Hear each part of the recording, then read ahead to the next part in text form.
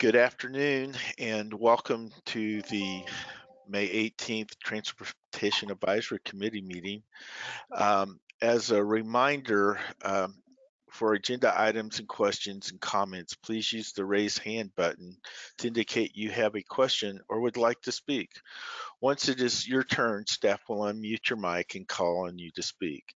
Please make sure you also unmuted on your end. If you have technical questions, you can direct those to staff in the question box. Again, please use the raise hand feature to ask any questions related to the agenda items. At this time, Melinda, will you list all attendees? If for some reason you do not hear your name, please email Melinda at mstevens@drcog.org so she can add your name for the record. Melinda? All right, thank you, Mr. Chair. All right, looks like we have Aaron Busto, Amanda Brimmer, Andrea LaRue, Ben Pierce, Bill Saroy, Brad Calvert, Brian Weimer, Carol Buchanan, Carson Priest, Chris Chauvin, Chris Hudson, Christopher Montoya, Danny Harriman, David Krutzinger, Fabian Viver, Flo Raytano, James Usen, Jan Rowe, Jeff Dakedbring, Karen Schneiders, Kenneth Johnstone, Kristen Kenyon, Lawrence Talong, Matt Collison, Matthew Helfant, Paul Jasitis, Phil Greenwald, Sangu Lee, Sarah Grant, Stephen Strominger, Steve Cook, Steve Durian, Tim Hester, Tom Reif, Alvin Vidal Sanchez, Melinda Stevens, Emily Lindsay, Jacob Rieger, Kent Mormon, Lisa Hood, Robert Spots, Ron Papsdorf, and Todd Cottrell. And with that, Mr. Chair, we do have a quorum. Okay, thank you, Melinda. We'll now open the meeting for public comment. If you have joined by computer, please raise your hand by pressing the raise hand button and we will call on you to begin speaking. If you have joined by phone, please unmute yourself by pressing *6 on your phone. You will have 3 minutes to speak, after which we will ask you to wrap up your line and your line will be muted. Melinda, please unmute all participants at this time. Okay, I will do so. And at this time, everyone should be unmuted if anyone needs to speak. Are there any public comments? Are there any hands raised? There are not that I'm seeing at this time. Okay.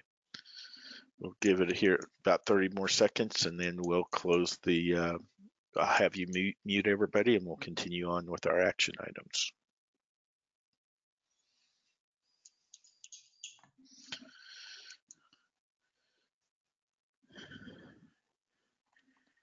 Okay, yeah, I still don't see any hands raised, so. Okay, so let's move on to action items. Thank you. So our first action item today will be, or this afternoon, excuse me, will be discussion on the 2020-2023 Transportation Improvement Program amendments. And Todd, I believe you're presenting on this. Thank you, Mr. Chair, and good afternoon, everyone. This afternoon's item should be fairly quick. There is only one amendment for your recommendation this afternoon, and that is to the Region 1 Faster Bridge Enterprise Pool, where CDOT Region 1 proposes to add $34.4 million in Faster Bridge Enterprise funds. The funding will be split to include the increased funding to one FY20 project and add funding in 3 new pool projects to FY21. So that completes the amendments for this cycle, and happy to take any questions or comments that you may have.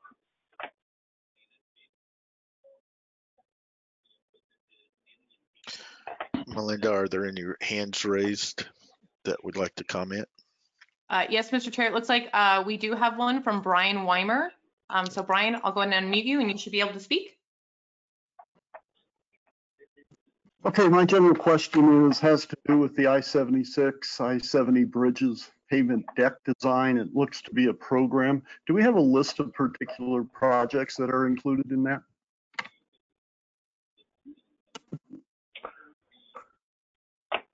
Is there anyone on the phone from Region 1 that could answer that?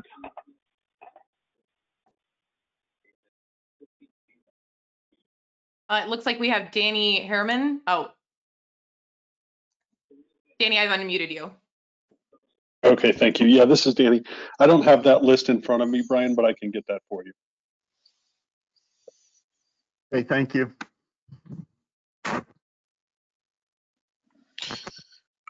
Are there any other hands raised?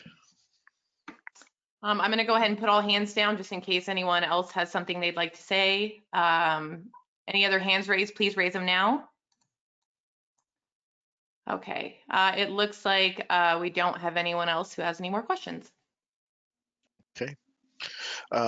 We'll entertain a motion in a second for approval of this item. Please use the raise hand icon to indicate you would like to make the motion, and you will be called on and unmuted to verbally state the motion. Melinda, do we have a motion?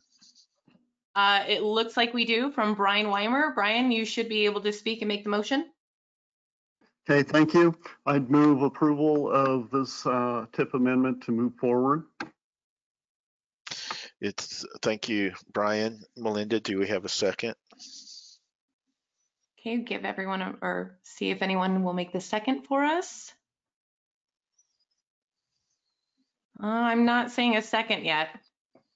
Oh, it looks like we just got one from Jeff Dakedbring. I'm going to go ahead and unmute you now so you can make the second. Jeff? I'll second it. I heard a second on there. Is there any discussion? Again, raise your hand if you'd like to discuss further. Melinda, are there any additional hands raised? I see that Jeff raised his hand again. I don't, okay, looks like the hand went away. All right, then I think we're okay. Okay, all right.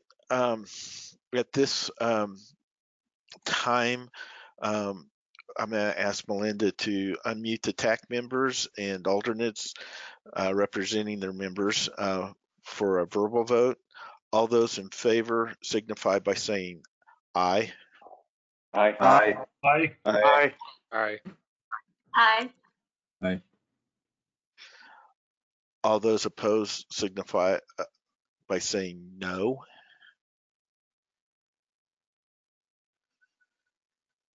And are there any abstentions? Passes unanimously then. Thank you. Next, we'll move on to our informational items. And the first one will be by Jacob Rieger. He will be the next steps for developing the 2050 MetroVision Regional Transportation Plan. Jacob? Okay, thank you, Mr. Chair. Good afternoon, everyone. Jacob Rieger, Dr. Cogg's staff. I'll be doing this together with a couple of my colleagues, Alvin Badal-Sanchez and our public engagement specialist, Lisa Hood.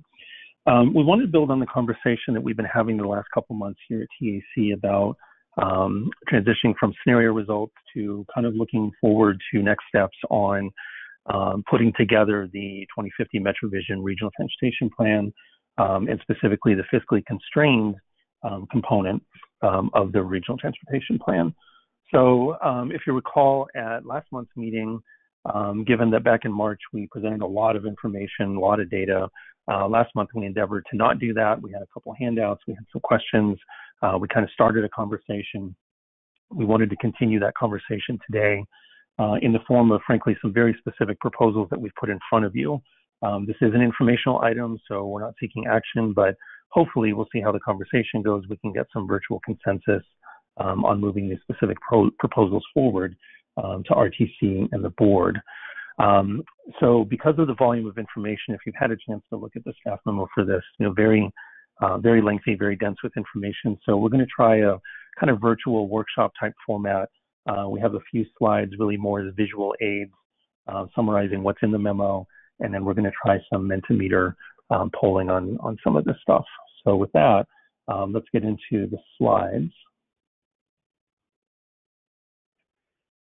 So just what are we discussing today? A few very specific things that we want to kind of touch on with you all.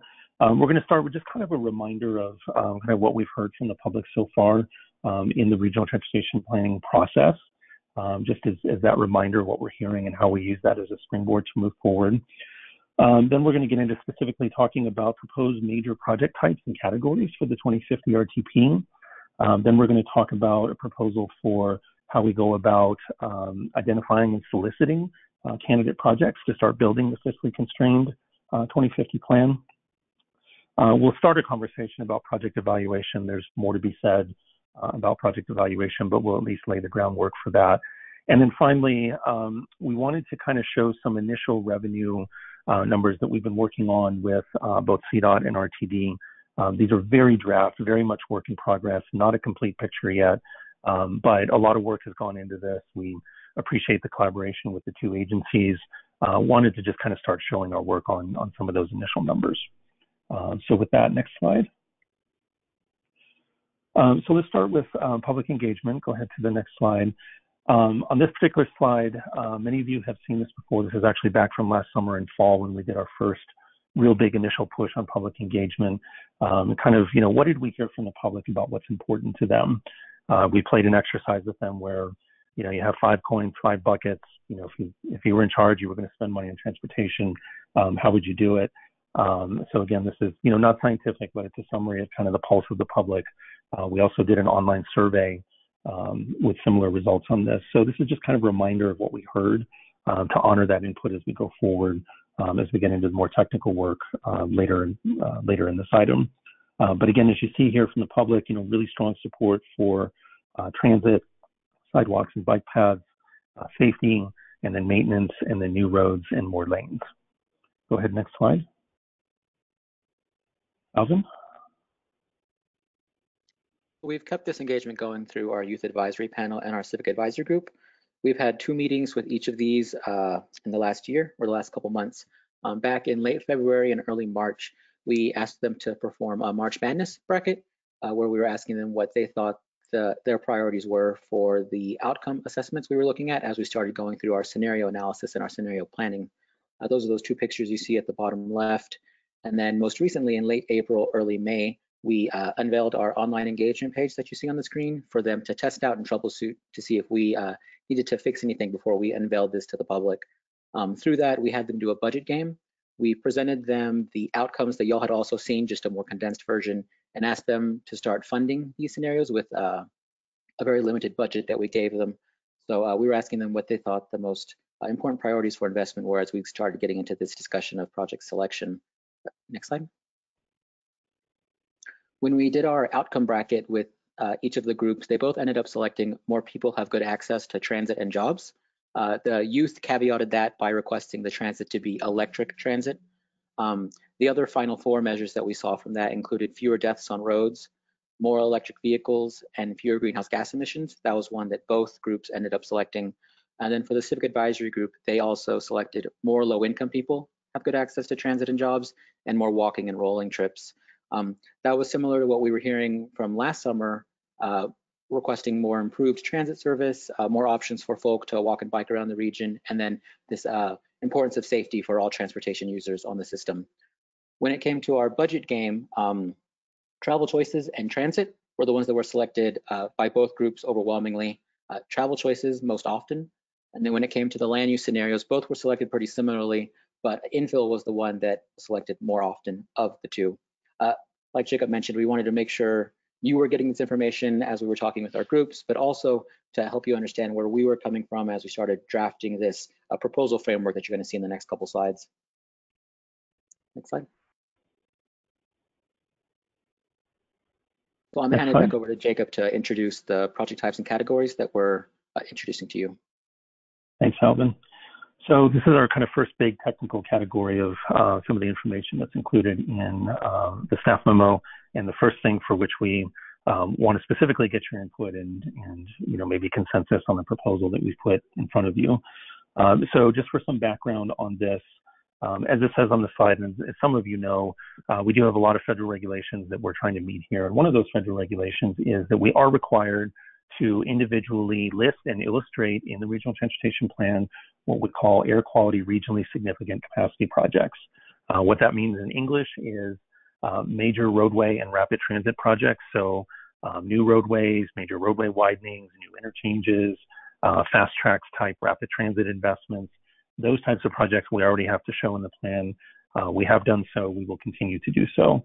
The point here is that there's, as you all know, a lot more to a multimodal transportation system, and there's a lot more to regional priorities than just those two project types. And so we've listed some of those things that we think are regional priorities that we've heard through our planning processes and through our partners' planning processes. And I think these are pretty self-evident in terms of things like safety, system condition and operations, active transportation, transit service, obviously, as we just talked about. Part of the point here, too, is that specifically here at DRCOG, and not just DRCOG, but our planning partners as well, but even just focusing on the work we've been doing at DRCOG, you know, you see the list of kind of plans and things we've been working on over the last year or two, you know, really comprehensive suite of planning work that we've done from the Mobility Choice Blueprint, which looked at technology, our active transportation plan. This week, in fact, in 2 days, our board will be taking action potentially on adopting our Regional Vision Zero Action Plan, our multimodal freight plan, and then as part of the 2050 RTP, we're also working on a coordinated transit plan. So all of these, you know, all these things are plans that, you know, DRCOG has led, but you all have participated in. These are things that we feel like should be reflected in priorities and how we convey what the region's investment priorities are in the 2050 RTP. Next slide. Alvin? So like Jacob mentioned, this first two line of projects, our roadway capacity and our rapid transit capacity projects, are going to be included in the RTP regardless. What we really want to have a discussion on with y'all are these four within the blue box: our multimodal safety, active transportation, regional transportation operations and technology, and freight and goods movement projects. These are tied to some specific plans from the memo. Each of these has steps for implementing their plans, either looking at specific corridors or geographic areas of focus. So being able to leverage the findings in each of those plans for these project types. And then the last one you see on the screen, other. This is an all-encompassing plan, so there are also projects that are just by default going to be included as we develop the regional transportation plan. One big one would be maintenance, how much it costs, what it takes to maintain and operate our system efficiently. But for this part of the presentation, we really want to focus discussion on these four proposals, project types that we're including. So I'm going to turn it over to Lisa to start facilitating that discussion through our Mentimeter activity. So Alvin, just before we do that, just to make the really specific point here of what we're asking for before we get into this activity. Again, we're federally required to show a couple of these project types in the RTP. We have done so, we will continue to do so. The question before us here is that to reflect regional priorities, what we're really asking about is these four proposed project types in the blue box. Are these worth kind of elevating to a level of either showing specific projects or at least project types, maybe geographies? We tried to explain those in the memo of kind of our thinking on that.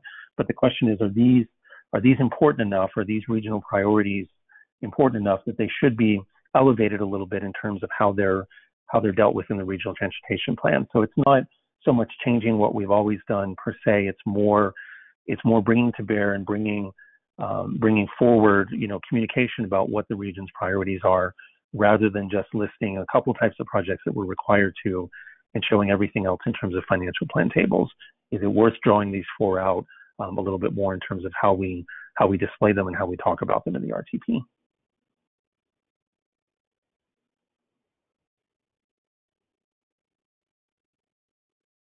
All right. I am Lisa Hood. I am going to help facilitate this Mentimeter exercise. We, as Jacob mentioned, there's a lot to discuss here, and we thought that using Mentimeter might be a helpful way to kind of get a robust conversation virtually that you, or a more robust conversation than you can typically get virtually. So I know you guys, or most of you have used Mentimeter before because we used it for voting a few meetings ago, but for those of you who aren't familiar, it's probably easiest if you have your smartphone to use that, but you can also kind of maneuver your windows on your computer so you can see both at one time. But go to www.menti.com, MENTI, and then you're going to input the code at the top, 752141, and I'll give you a second to do that.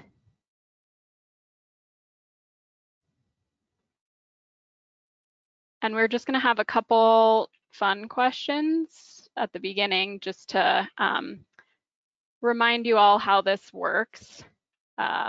or how Mentimeter works. So this is just an example of kind of the typing in questions. So the question is, in what state or country did you grow up? Yep, getting answers. And then it's a word cloud, so the more answers per answer, the bigger the font will be. All right, a lot of Michigan, a lot of Colorado natives. Nice.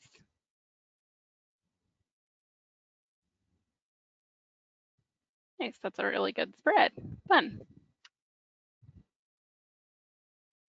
Somebody's got 5 states. All right, so that's what it looks like when you just type in. This is multiple choice question. I'm gonna hide the answers. So what is the latest snow ever recorded in Denver? Which is a very timely question to ask since it is, I think, almost 90 degrees right now. Just give you guys a second.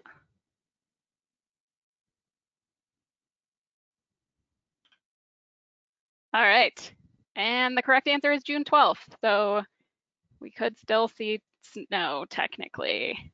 So yeah, there was a trace of snow on June 12th in 1951. Fun fact. All right, so now you guys get the idea of both the typing in and the multiple choice type of questions for Mentimeter. So let's think back to what Jacob and Alvin were presenting about the project types and categories, and we have a couple questions related to that. So the first one is a multiple choice. So are there any of these project types or categories, these were the ones that were in blue on that slide, that you do not think should be included in the RTP? And then select any of those that apply. We'll just wait for the results. And feel free at any time, if you need a question clarified or anything, just raise your hand. And then maybe Melinda or Emily, if you let me know that somebody's raised their hand, happy to discuss. So seeing a lot of votes for regional transportation operations and technology, maybe being one that would not be included, as well as freight and goods movement. Hey, Lisa, this is Melinda. It looks like we do have a hand raised from Phil Greenwald. Are you able to take a question now? Yeah, absolutely. Okay, Phil, you should be able to speak. Okay, thank you. Just wondering if the results can be put off until the very end of the, or till closer to the end. Hidden? Yes, thank you. I don't know if I can do that. I would have to change a setting. That's okay. I mean, if you just don't look at the if you just don't look at the computer screen, you won't see the results. So if you just look at your phone or you just look at the Mentimeter screen, you won't see the results. Thank you. Yeah. All right. So it looks like 15 votes for regional transportation operations and technology, then freight, and then active transportation. Let's go to the next question. Are there any project types that you think should receive greater emphasis in the plan? And you can choose 3 of these. And all of these options were on the full gamut that was on that slide. So including those air quality regional significant roadway capacity projects, rapid transit projects, the 4 that we just talked about, and the other.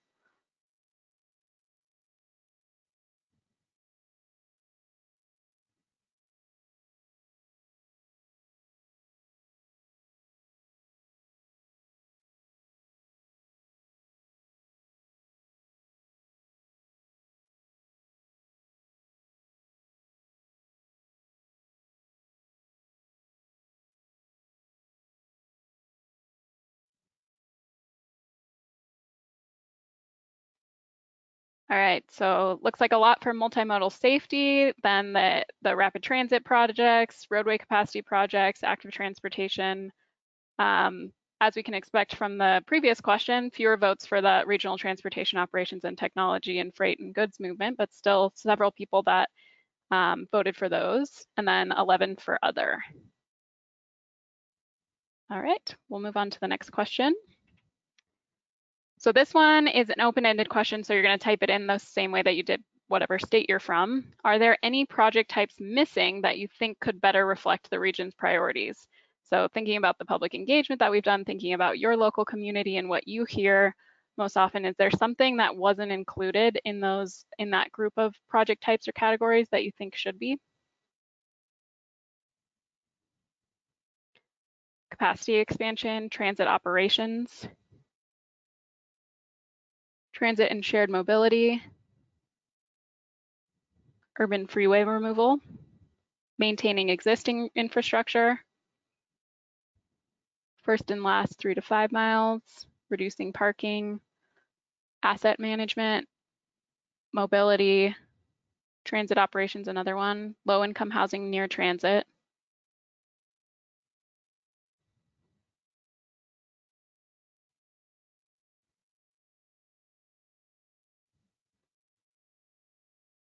first and last mile, mobility, transit operations, transit, shared mobility, gulches, and I'm guessing that's trails, shared mobility,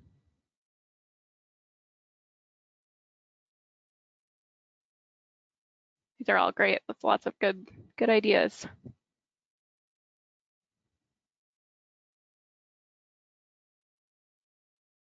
Give it another second or two, see if any more come in. Oh, regional transportation operations coordination.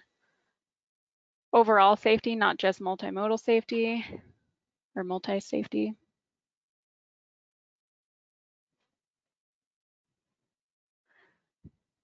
All right, we'll move on. Thanks for doing that. And we will have a couple more questions throughout the presentation. They'll just kind of be sprinkled in. So I'm going to pass this back to Jacob. Okay, and I guess before we go into the next session, I'd like to open it up for just kind of open-ended questions or conversation on this piece of it before we move forward. Just a reminder to raise your hand if you do have a comment or want to have further discussion. Thank you. I guess maybe to prompt some conversation, here's a question I have based on these results. I'd be curious to hear from someone who'd be willing to volunteer that had the opinion about maybe not emphasizing so much the transportation operations in the RTP as a project type category. Jacob, this is Melinda. It looks like we do have a few hands raised. I'll go ahead and start with Art Griffith and make sure that he is unmuted. All right, Art, you should be able to speak. Yes. In all the scenarios, Jacob, will we have like work from home so that it's not in any one scenario, but as all the scenarios that you're going to move forward after this screening process, will all of them have a work at home element? Yeah, Art, I think the short answer is yes, in the sense that that is definitely going to be one of the tools in the toolbox as we put the fiscally constrained and the MetroVision Regional Transportation Plan together.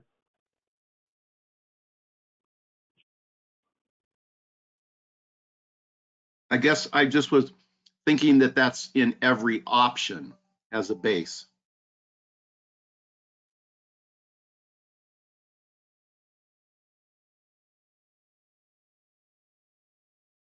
Yeah, I guess Art, yeah, I think you're right. I mean, we might be saying it two slightly different ways, but I think the question is, if we're carrying that strategy forward, is that going to be part of the final mix? Yes, it is.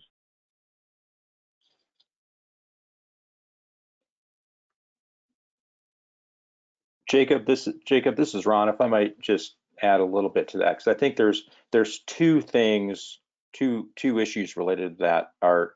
One is sort of, there is a regional travel demand management program that's funded with regional funds that does things like promoting teleworking and carpooling and transit use. And so the extent to which we invest in those programs to promote those things is a decision within the context of the RTP to be addressed. The second piece is in terms of making assumptions or planning for changes in travel behavior over time that we need to account for in this planning process, given sort of recent experience with more people teleworking out of necessity because of the current coronavirus situation. How much of that will stick, if you might? How much will sort of, we've been seeing for several years now growth in teleworking as a commute option, but obviously there's a real question about with so many more people now telecommuting out of necessity, after this current crisis is done, how much will that trajectory change over time, and how much should we consider those potential changes sort of in the background assumptions for putting the plan together?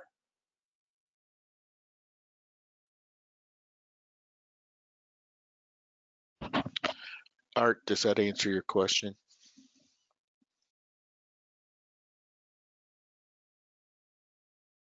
Yes, thank you very much. Thanks for the expansion, Ron.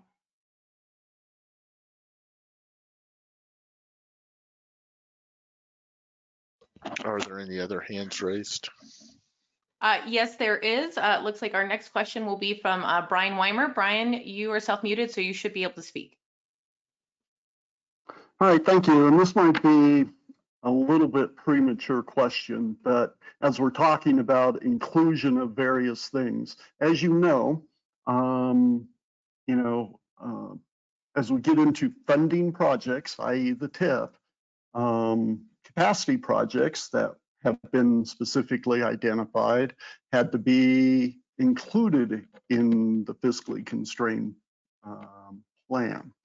So if we're looking at providing other included in the plan and starting to identify those, does that mean those type of projects would need to be included in the plan before you could fund them? Or does it go back to current, where maybe a safety project could be funded because it's on a principal arterial? Same thing with operational improvements. I guess maintenance would be one of those. So I'm curious how you envision this information being used down the road. Yeah, so Brian, that's a good question. Let me start an answer, and then maybe I'll ask Ron to help. So let me start with the premise that, just to be clear, all of these things, everything we're talking about, everything on the slide, everything that we're talking about, those have always been and will continue to be part of our regional transportation plan. So it's not like we're suggesting that we haven't addressed some of these topics before, and so we're going to address something for the first time. That's not the case. Really, the question is, how do we convey that information in the regional transportation plan? So, for example, things like sidewalks. Sidewalks are a really good example. They're very important, but we certainly don't list individual sidewalks in the regional transportation plan, and we're not proposing to, right? We're too large of a region to do that. So if someone came to us and said, show us in the plan where sidewalks are, we would point to the financial table that talks about, in the financial plan, the tables that talk about revenues and expenditures dedicated to things like sidewalks or local bus routes or maintenance projects or a whole list of other things, right? So those things have always been there. They continue to be there. Really what we're getting at here is, again, this issue that, we meet the federal requirements. We're going to continue to do that. But we want to give a better sense to everyone, all of our stakeholders, all of the region, of what are the investment priorities as conveyed in the 2050 Regional Transportation Plan. So we're suggesting that some of these topics, and safety is a good example. I think we already have some consensus here that safety is absolutely important.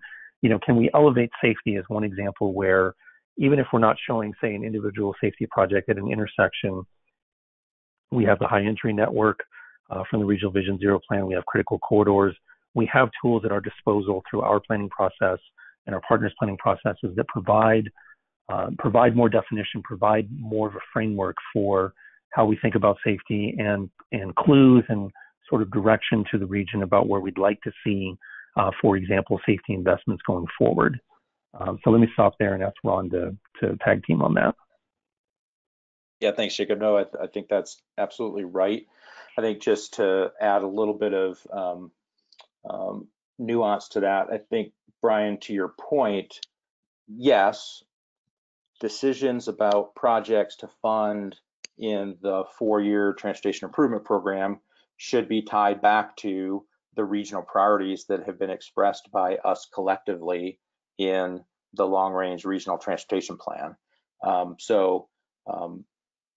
Major capacity projects can't be funded with discretionary regional transportation funds unless they are identified as a priority in the RTP.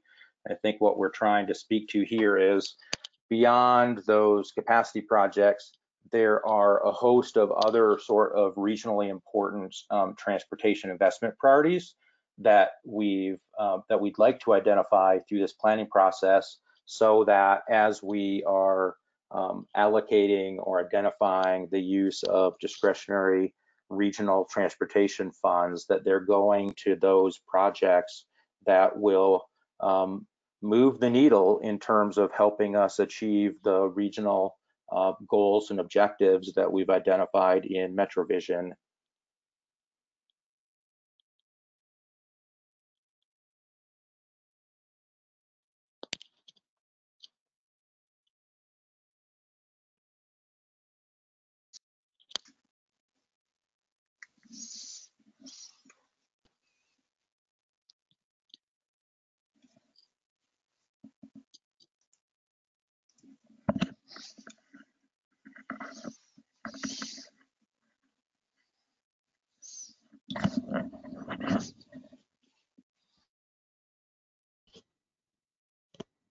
Brian, does that answer your question? It is an answer. I think there's more discussion to be had with that as we continue on with the presentation.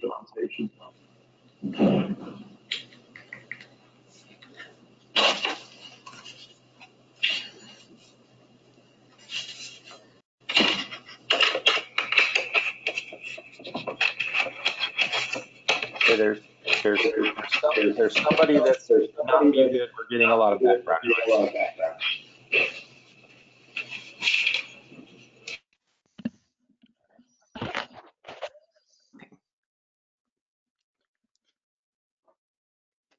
Okay, Jacob, would you like me to move on to the next question? Yes. Okay. Our next question will be from Phil Greenwald. Phil, you're self-muted, so you should be able to unmute yourself and speak.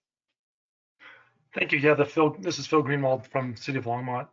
Just wanted to, it kind of goes back to the last two questions from Art and Brian here a little bit, but it's really looking back at the idea, Jacob, of the public outreach that you guys did, and you guys did such a great job of it, and it looked very complete and very helpful. But I'm afraid that with post-COVID kind of environment here, we're going to be, I'm guessing a lot of those answers would change, right? And so one issue is just the idea that the public outreach, they said a lot of things in there that were, they kind of had safety and maintenance kind of toward the bottom. And I'm wondering if safety wouldn't definitely, well, I think it would definitely move up. And maintenance is one of those things that just isn't very sexy. So I'm guessing nobody would really ever pick general maintenance of the system. But I think we all know on the call here today that maintenance is fairly critical for everything to continue to work. And so we need to put resources there as well. So I'm just hoping, first of all, that as staff, you guys are looking at kind of the safety and maintenance issues that are out there. And I hate to say regardless of what the public says, but in addition to what the public says, that staff will look at those issues and elevate them to the proper levels when you're doing this. And then also just kind of take into account what Art was saying about work at home and how things have probably changed for all of us for not just this year, but the next 5 probably for us, the way we kind of think about moving around and transportation and the priorities. Thanks. Yeah, thanks, Phil. I appreciate that. Just a couple quick sort of responses to some good issues that you raised there. When it comes to, so when we talk about sort of how we think about projects in the plan and how we describe or show those projects or project type categories, to some extent, it's not an either or. So for example, I think we're hearing today that safety is of absolute paramount. It's not like we elevate safety at the expense of something else, right? If we decide collectively that safety and, project type X, Y, and Z are all important, well, we can elevate them all in the plan. So that's the good news. Part of the way in which we deal with this, so let's talk about maintenance, is, part of the way we deal with this is how we emphasize projects or project type categories in the plan, how we display them, how we show them, how we talk about them. That's half the discussion. The other part of the discussion is how we make those choices in the financial plan. So maintenance is an example of an investment where we're probably not going to have a list of like specific maintenance projects in the RTP, right? That's probably not the right approach for that. what is probably the right approach is if there's sort of collective consensus that maintenance is a critical priority, that gets expressed in how we make those financial plan allocations as we're building the financial plan. How much of those investment allocations do we dedicate to maintenance, versus some other types of categories. So we're thinking about both of those as we move forward. Great, thank you. Linda, are there more questions on this topic? I'm going to go ahead and put all hands down at this time, just in case people who left their hand up maybe have another question. We'll give everyone just a moment. Jacob, while they're doing that, I did have one comment on the RTOT. You had asked early on why we would not have said that be included in the plan, and I was one of those. And the reason is that we already have a set aside specific for that. Now, if it's not just be a general, that I would probably have a little different look at that, but where if it was specific, calling out specific projects, I think that's worthy of some discussion.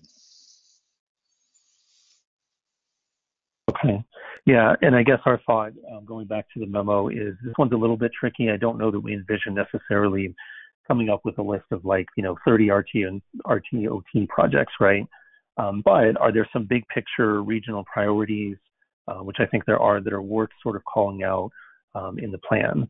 Elevating that piece of the conversation to say, look, in this arena, here's 3 priority things or 5 priority things that that are regional priorities, and that again are worth some investment priority allocations. So whether that's just a financial plan conversation or whether it's also a narrative conversation in the RTP, I think again, just like with Phil's question, we're looking at both of those methods in terms of how we think about and talk about and put resources to projects in the RTP, projects and project type categories. Thank you. Melinda, were there any other hands raised? Yeah, actually, yes, there is one that was raised. It's from Paul DeSatis. Paul, I'm going to unmute you now, and you should be able to speak. Yeah, good afternoon, everybody. Hey, a couple of those questions got me thinking about a few concerns that CDOT has with the agenda packet, and specifically, the discussion was brought up surrounding maintenance. And I think it's interesting to point out that Region 1 has been working with our staff bridge people, and we've identified a need for replacement of substandard bridges in Region 1 totaling $395 million. So our maintenance, our asset management costs continue to rise through the roof. And some of those bridges, like the one that, and I'm sorry I was late to the meeting, we talked about the TIP amendment today, but I-76 York, we've been out to that bridge 3 times in 1 month to replace holes as big as 6 feet by 12 feet. So the way CDOT manages our maintenance funding is pretty important to us to have that flexibility. And so another comment that I have related to the agenda packet is, we've reviewed the materials that were provided, and we're left with a number of questions surrounding what appears to be a new proposed change in decision-making for how the regional transportation funds and the project selection would occur for both state and federal dollars to meet the DRCOG goals. And I don't know if anybody can answer that question right now, but we're just trying to understand how these changes will be specific to CDOT so that we can maintain that flexibility to do things like maintenance, critical maintenance improvements when we need to do those. Obviously, when a bridge is going to collapse, we can't let it get to that point. So, so we're just a little concerned that we haven't had the opportunity to engage in focused, collaborative conversations surrounding the major changes that are being proposed right now, and how those could actually affect CDOT's Transportation Commission planning goals as well. And so until we have that additional information, and I understand this is an informational session now, we can't agree to those changes at this point. So anyway, curious what you all think about that. Thank you.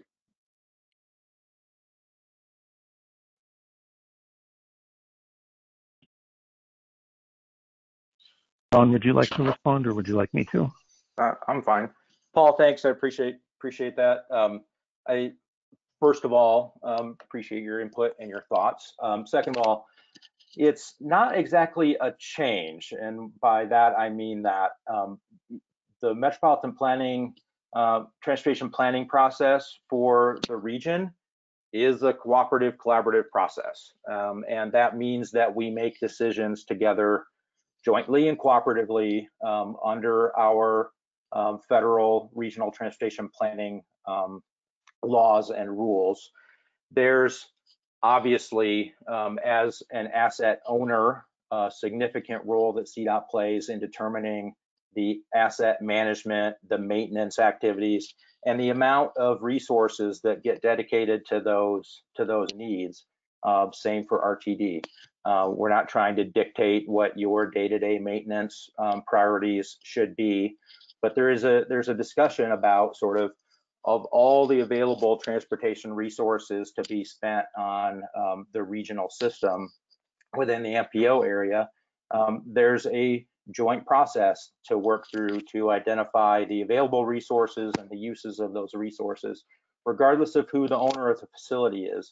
And mainly what this process that we're talking about today is focused on sort of the discretionary resources that go to expanding and improving the transportation system, not the basic asset management and maintenance actions of the jurisdictions or the agencies like CDOT. This is really about what our collective regional objectives are and our goals are, and how we best meet those through the strategic investments that are identified in the regional transportation plan.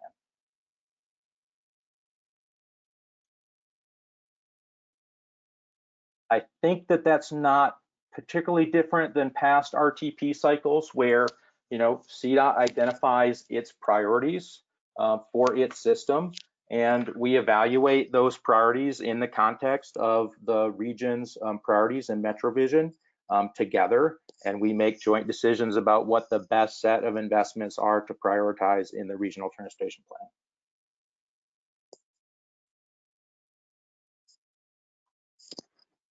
Hey, Ron, this is Paul, just responding back to you, and thank you for your comments there.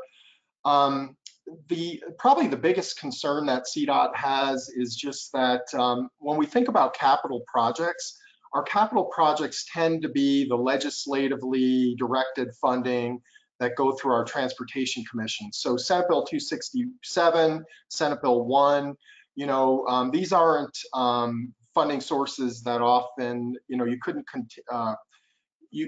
consider them a continuous funding stream. It happens when the legislature feels like giving us some money, and they've done that over the last few years, which is great.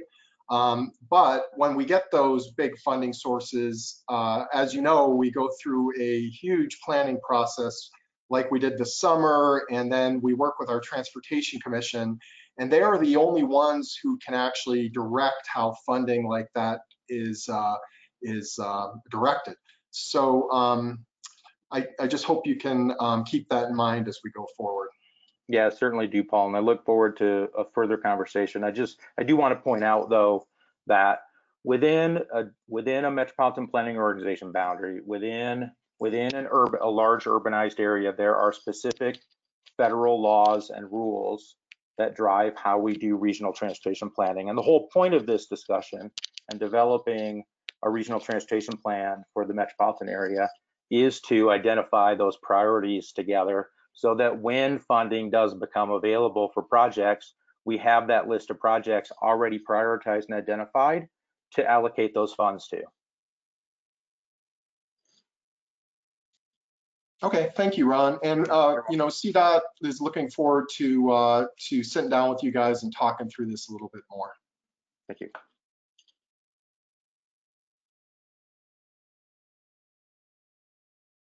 Okay, Melinda, are there any other hands raised for this section? Yes, a new hand just popped up. It looks like it's from Art Griffith. So Art, you can go ahead and unmute yourself and speak. Thank you. I think when we look at a lot of these past comments, about system preservation, and I think that we have to be careful in any tip cycle that's coming up, or new funding that could come down the pike stream, to allow the various agencies, including the DRCOG board, to recognize those deficiencies, as Paul Jesaitis brought up, related to bridges and things, so that that would be reflected, and encouraged in those actual implementation of funding. So it kind of like, I'm thinking of this as it's two pots of money. One is more visionary 2050 plan, but in any one programmed money slate that DRCOG does, just as CDOT would do with their 10-year pipeline, you're always adjusting that pipeline to meet the immediate needs. And I think the DRCOG board needs to consider that, because you can't just get by without part of an interstate closed because of a bridge replacement or something. So I don't know how those two link, but I think we need to make sure that we have some language in the 2050 MetroVision that links that to implementing based on known priorities within certain tip cycles. Thank you. Yeah, thanks, Art. Appreciate that. Melinda, any other hands raised? At this time, there are no other hands raised. Okay. So, Mr. Chair, why don't we go on to the next section? That would be great. Okay. So I think we've actually already started talking about it, but let's now more formally talk about project identification and solicitation. Next slide. Okay. So again, and let's put a little bit of context here, given the conversation that we just had, in the sense that the Regional Transportation Plan is a combination of many things. It's a combination of specific projects that we do need to identify, as we've talked about our federal requirements for regionally significant capacity projects. And it's everything else that kind of goes into our multimodal regional transportation system that's encapsulated in the RTP, either through specific projects, project types, or in the financial plan. So for this part of the conversation, what we're really talking about here is projects that we think that we would individually list and map and identify in the plan. So specific projects that, that we would show in the plan this way. So this is not a financial plan allocation conversation, and I want to be very clear about that. What this is a conversation about how do we identify those big picture projects, at a minimum, the regionally significant roadway capacity and rapid transit capacity projects, maybe more, that we agree that we're going to show and list in the plan and that we need to individually identify. So having said that background, we have a couple proposals here about how to step into this. First of all, just like the recent TIP process, we are proposing to use the county transportation forums as a mechanism for identifying and for folks to submit projects to us as part of, candidate project evaluation. The reasons for that, I think, are somewhat obvious, but just to be clear, you all have put a lot of work into standing up those forums, making those forums work. You just went through it for the TIP process. We think that's a great sort of opportunity for collaboration, working together at the sort of county level, county geography, to identify needs and priorities and work together to submit candidate projects for us to submit. What we've done in the past is actually done this sort of solicitation from individual jurisdictions. And while I think there's nothing wrong with that, I think the TIP process has shown how valuable it is to be a little bit more collaborative in how we work together. So bottom line is that we are proposing to use the forums as a mechanism to identify and solicit candidate projects. The other piece that's shown on this slide is some proposals about how many projects the forums would submit.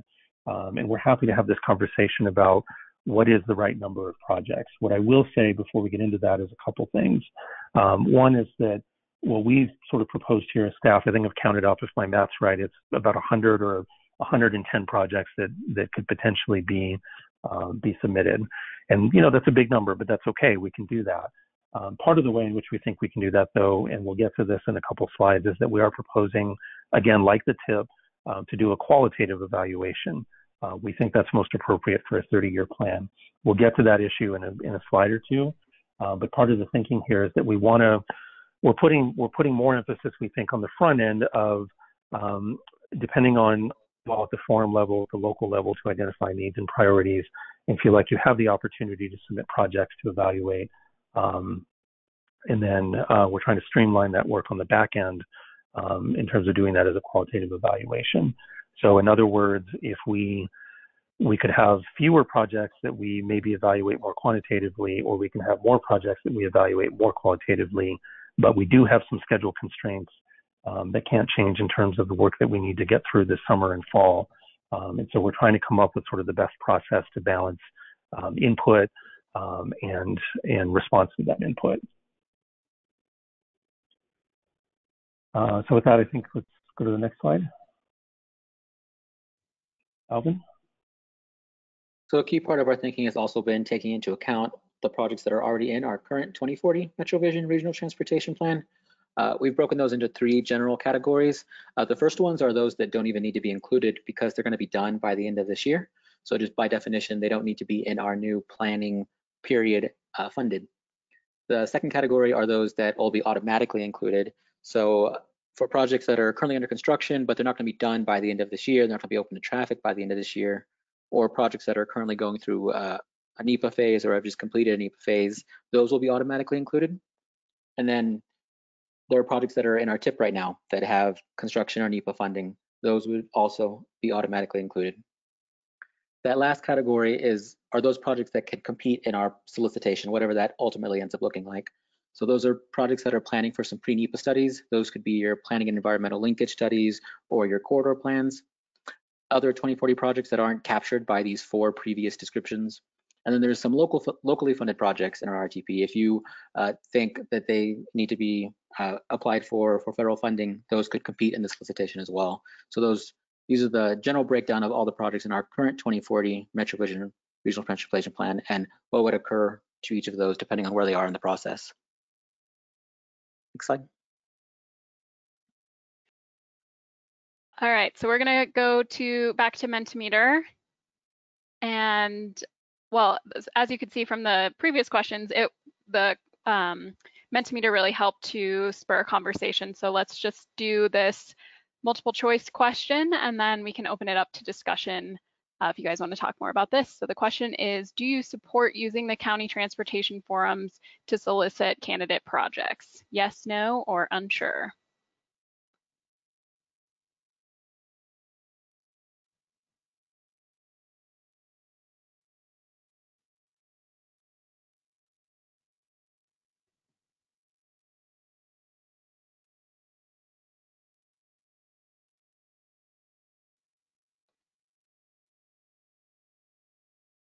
All right, so seeing about 2/3 saying yes, but a good number of people are saying unsure. So I think let's open this up to discussion so we can talk a bit more about that. And then we've got a couple of people saying no as well. So yeah, let's hear more about why you chose whatever answer you chose. If you want to raise your hand, and Melinda, if you want to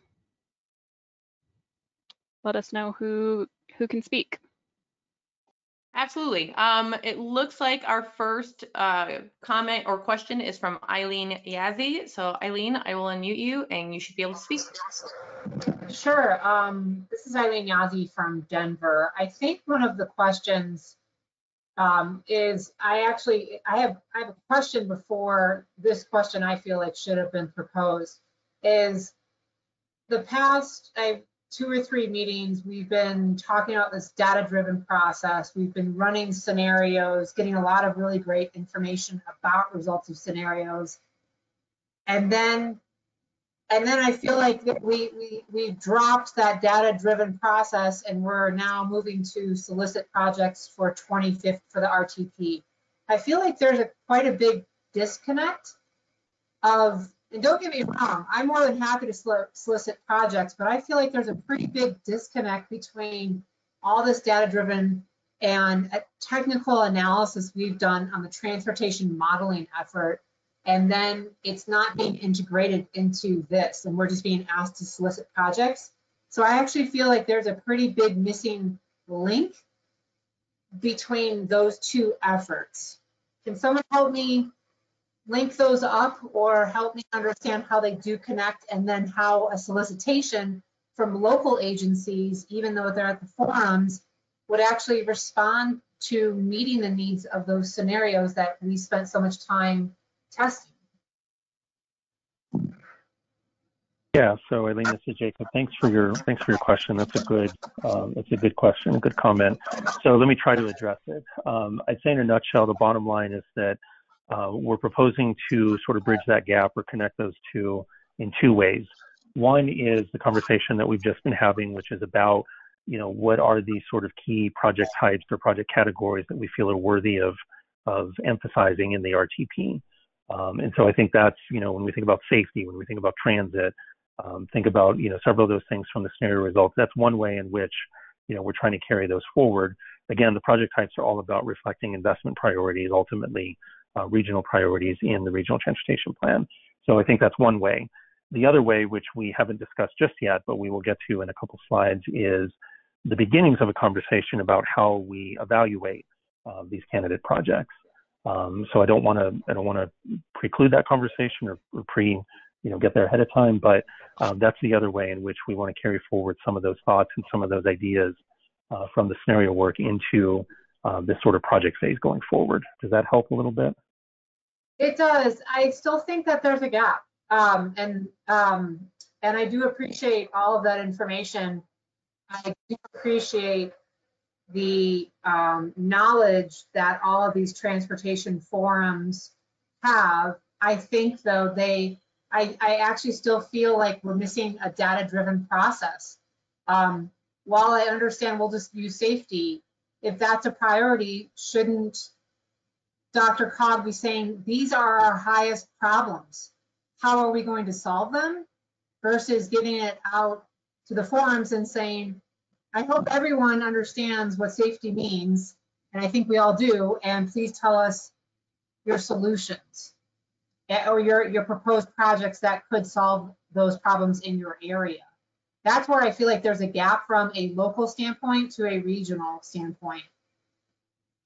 Yeah, Eileen, sorry. Yeah. Go ahead, finish. I didn't mean to interrupt you. No, it's fine. Okay, thanks. Thanks, Eileen. I appreciate that, because it's something that we've thought about a lot and tried to figure out. And I think, just to reemphasize a couple of Jacob's points, one way to make that connection is to propose sort of these new project categories that go beyond sort of just the minimally federally required sort of category of just regional air quality significant projects, right? Basically capacity projects, and really try to express through this plan what our real regional priorities are that we believe collectively will help us achieve sort of regional transportation outcomes that we have said we want to achieve through MetroVision, where we're quite frankly right now off target, or not achieving those targets or where we say we want to be. So soliciting projects sort of around those categories that I think were informed by the scenario work and the results that we saw from the scenarios to help shape those project categories, to provide that sort of feedback to the forums and make that connection between sort of county level priorities, not just individual jurisdiction priorities, but county level priorities within the context of those. And I will say that the scenario work was really important, and I'm really glad that we did that.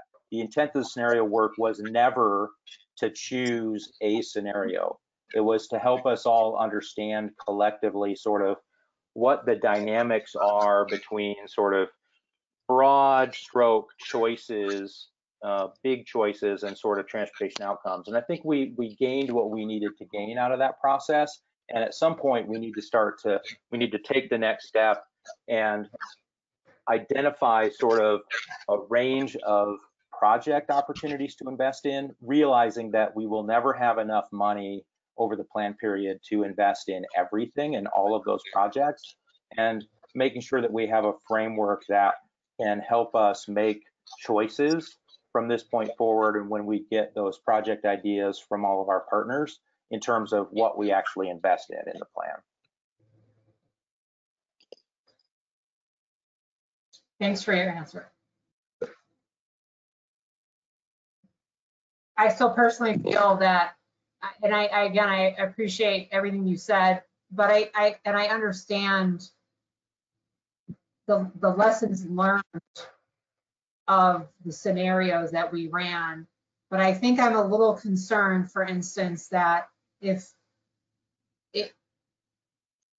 we're, I just don't know how a group of projects are going to that are solicited independently at these forums will piece together for a regional solution to meet a lot of our goals.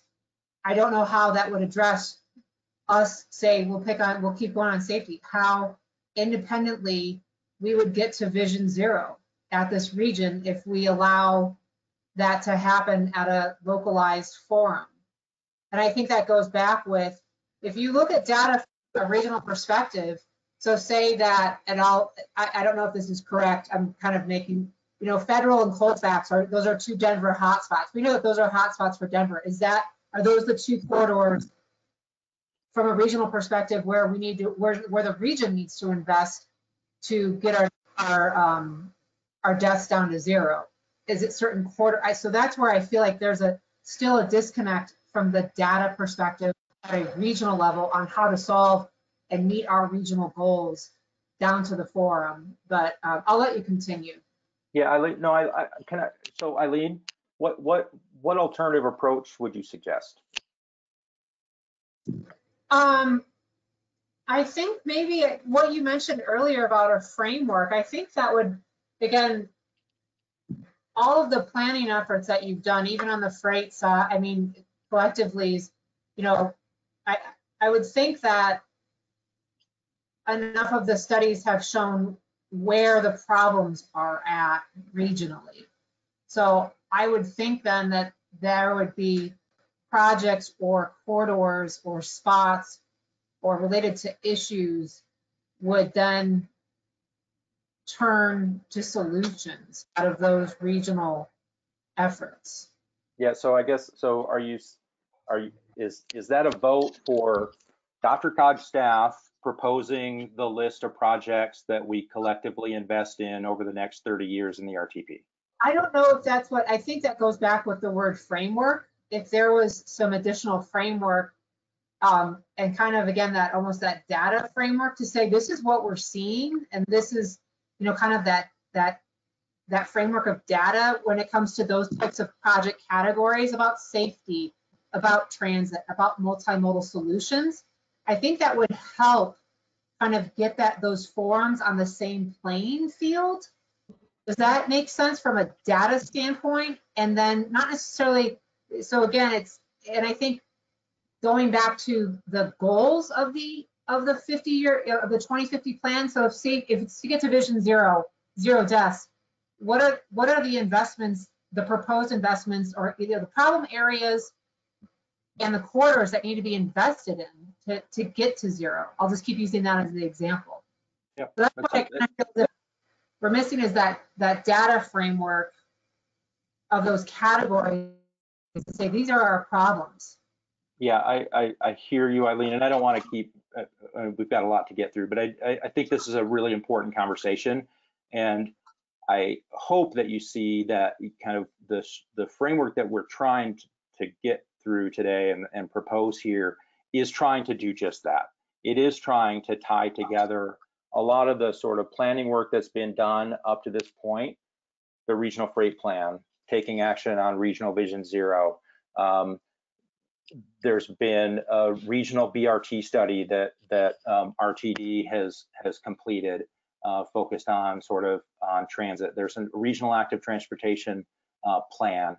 All of those things sort of play a role, and provide important information and data to help shape those investments. Now, you can't, and we will never have enough money in the plan to be able to invest in every single one of those needs that's identified in every one of those plans. So within that framework, we ask our planning partners to identify priorities in their areas within this framework.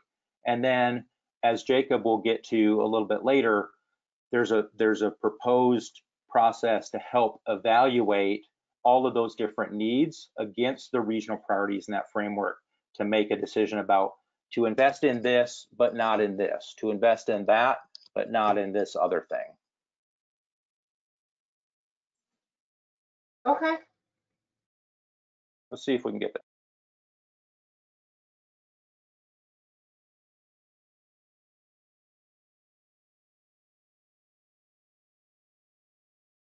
Linda, do we have other hands raised? I know Tim Kirby has wanted to comment.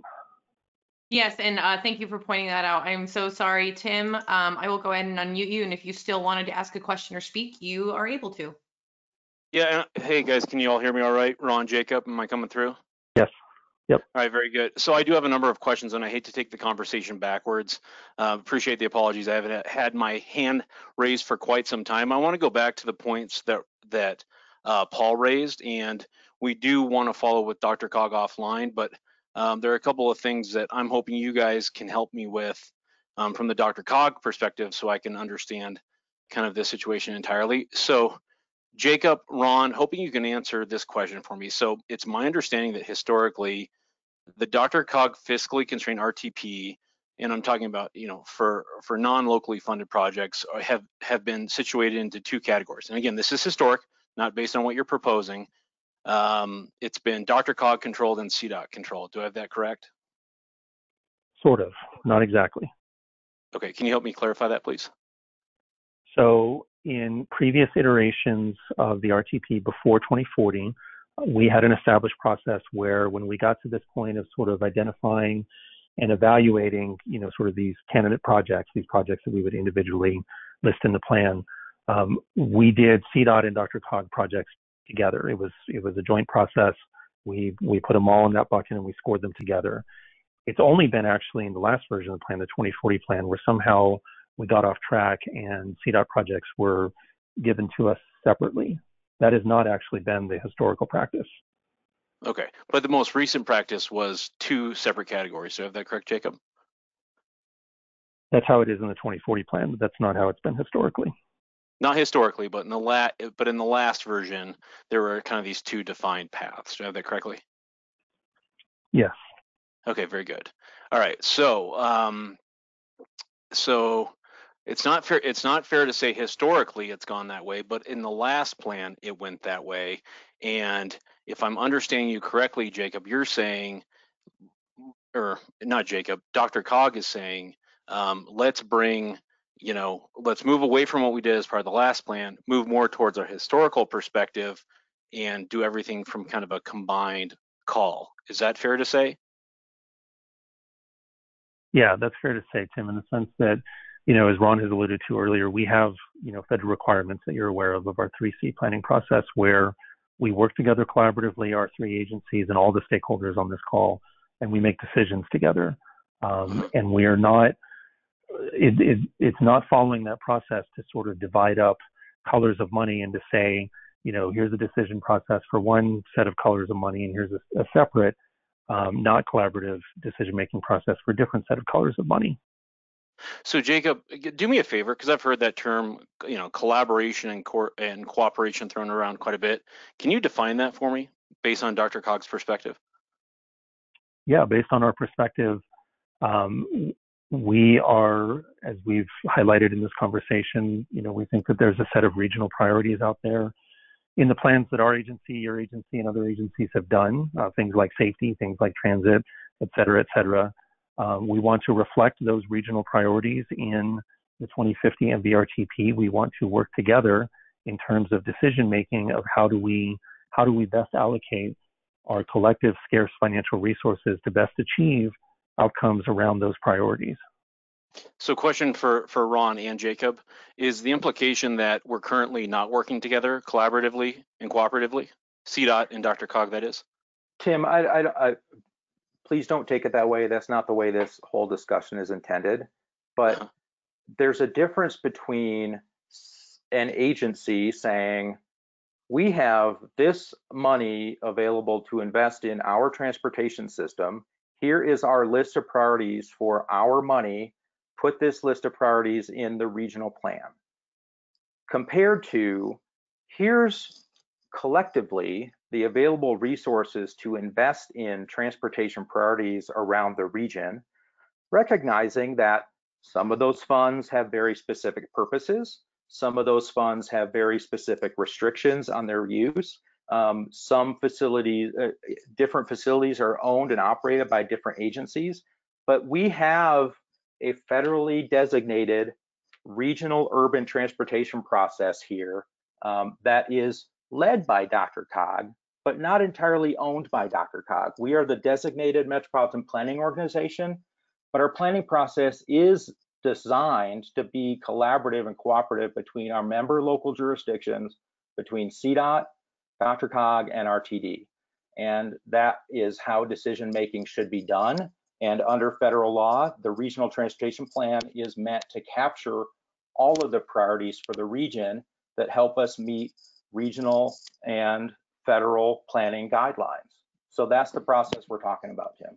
Yeah, and Ron, I appreciate the patience as I work through this, because what I'm trying to wrap my head around and doing it in a collaborative and cooperative fashion is, you know, just what we've done in the past versus what's being discussed now, just so I have, you know, 100% clarity on how we're moving forward. Because let me tell you how I understood it, Ron, and Jacob, and you guys tell me how I'm wrong.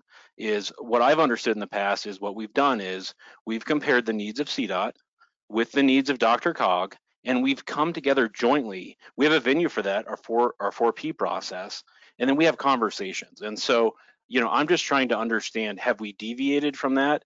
Is that kind of, and I know that's a historic process because that goes back to the late 1990s. Is that not meeting the definition of collaborative and cooperative from the perspective of DRCOG? And let me, and while you contemplate that, let me ask you another question. Because I did read the packet materials very closely, and I've also seen it in your presentation. We've arrived at certain application limits for member jurisdictions, CDOT being one of those, CDOT limited to 15. And I'm curious, is that number arbitrary? Was there a methodology associated with that? And if there was a methodology, if you could please share that, I would appreciate it. Yeah, so Tim, let me start responding to that. So first of all, I know this is a hard conversation to have, and there's a point that I want to make here, which is that it's hard to talk about projects without dollars, and we get that, right? Whenever any of us talk about projects, we want to talk about money, and how do those two things work together? What I'm going to ask you to do, and what I'm going to ask everyone to do today, we will have a little section on revenues at the end of this presentation, but for the purposes of what we're talking about here of project type categories, and right now when we're talking about project identification, solicitation, we're really focusing on the best projects. We want to come up with this process in which we identify the best projects. And when I say projects, I mean, again, the projects that we're going to list in the plan. I don't mean every single thing that goes into the RTP. You know, as we've already discussed in this conversation, some of those things like local sidewalks or other things are things that wouldn't rise to the level of projects that we identify. So I'm talking about the big projects that we identify. We're trying to get to a process here today about the best way to identify the best projects. This is not today a financial allocation conversation. This is not to say, well, if you identify this project, that means X dollars or Y dollars or this color of dollars or who owns those dollars or whatever. I realize it's hard to sort of divorce those links because we naturally think of them, but we're right now focusing on how do we identify those best regional projects, number one. Number two is that going to the 4P process, you know, nothing wrong with that process. We collaborate with you. We appreciate that. That's a great process. That process tends to be more of a near-term process. You do it every 4 years. By a quirk in your scheduling, you kind of did it twice in 2 years, but it tends to be a near-term kind of process.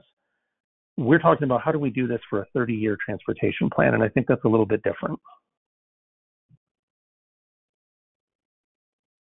Yeah, no, well, I mean, and again, I think there's a detailed conversation to be taken offline, Jacob, and I think I have some follow-up questions to that. I think, at the core of my questioning is what I'm trying to understand when I hear Dr. Cog say a more collaborative and cooperative process. Again, is the implication that we do not have that today under the last process that was followed? And if we don't, help me understand why that's not the case.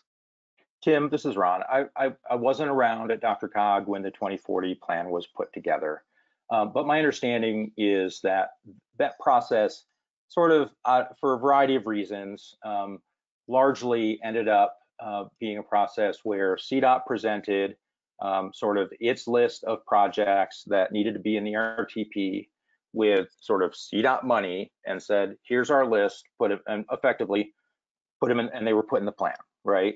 What we're suggesting is that's not true to the urban transportation planning process that is required of us and is appropriate for the region in terms of helping us address our multiple transportation needs and the objectives that we're trying to achieve collectively.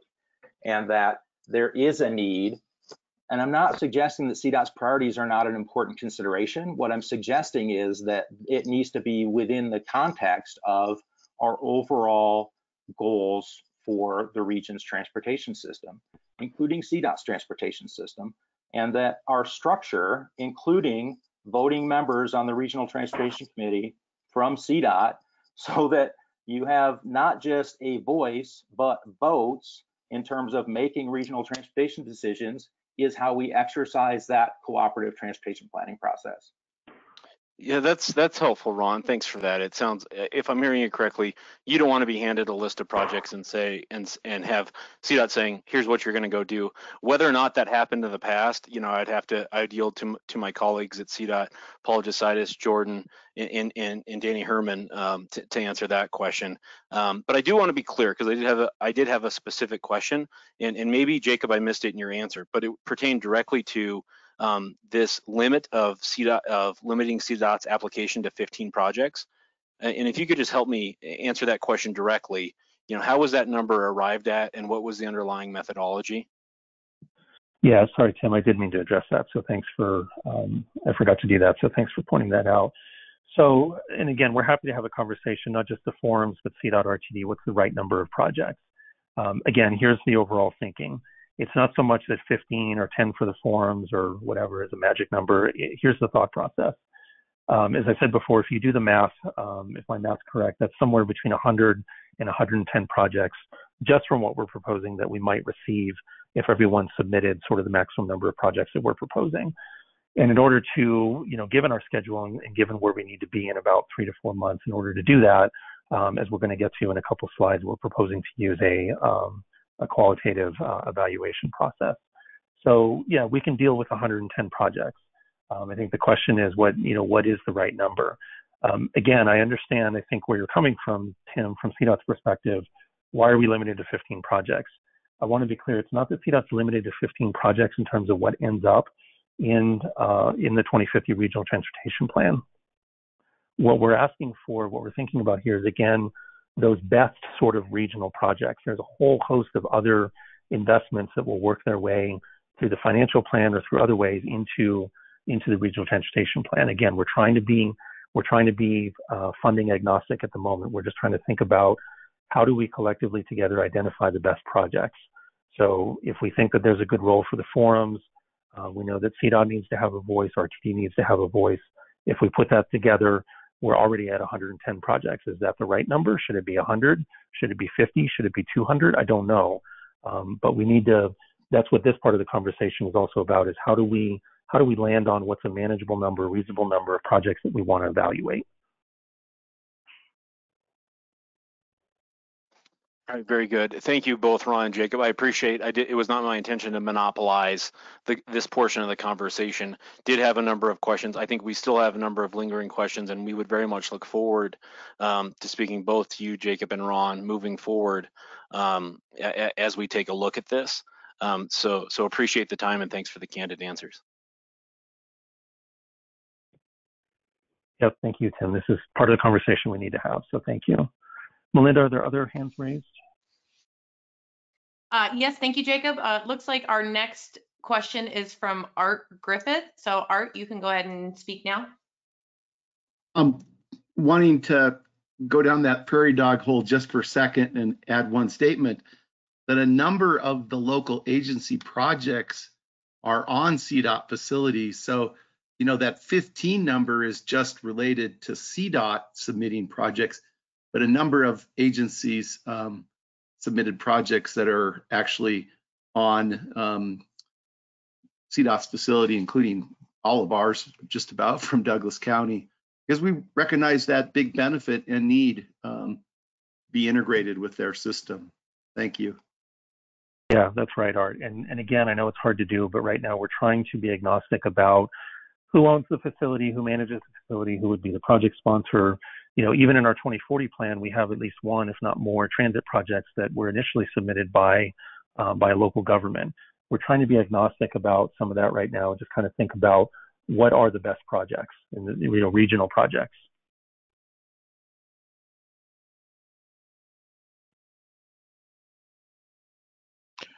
Melinda, are there other hands raised? Yes, thank you, Mr. Chair. It looks like we do have an additional one. It looks like Eileen would like to come back on. Eileen, you can go ahead and unmute yourself and speak. Sure. Quick question, and this is kind of to what Tim was saying, that I don't want to monopolize this presentation as well. Are we coming back to this again, or is this the only time for the tax discussion on this topic? Will it come back next month for further discussion? So, Eileen, we wanted to, and everyone, we wanted to see where this conversation went today. Again, this is not an action item. We were hoping to get some consensus that we could carry forward to our Regional Transportation Committee, to the board in June. We'll see if we get there by the end of this agenda item. I think we're dealing with a couple of things here. You know, we absolutely want everyone to have as much input as we need to have in order to be able to collectively, hopefully, achieve some consensus and move forward on the one hand. On the other hand, you know, we do have some schedule constraints. If we're not identifying and evaluating projects until like September or something, we're not going to get this plan done on time. We need to find a way to navigate through this and keep moving the planning process forward. I wish we had more time. Wish we had more time for scenarios and other things that we're attempting to do, but we do have to balance the work with the schedule. Can you go over what are the items that you're looking for today from the TAC for consensus? I'm sorry, say again, Eileen?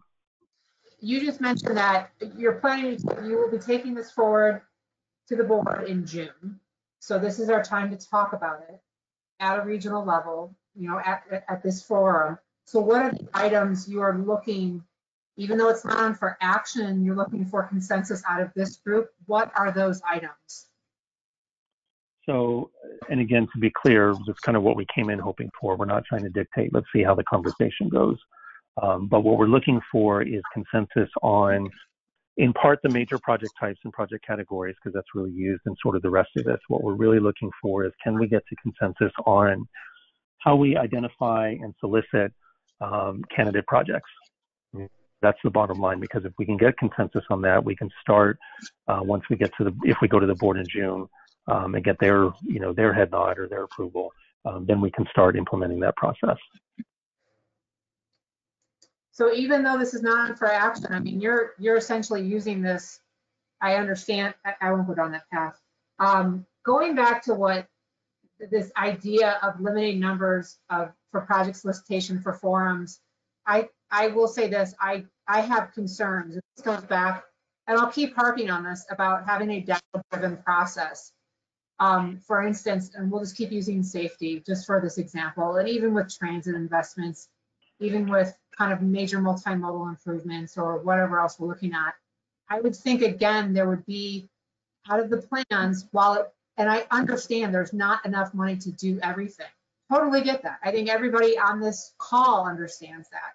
But what are the biggest regional projects that will move the needle to meet our goals?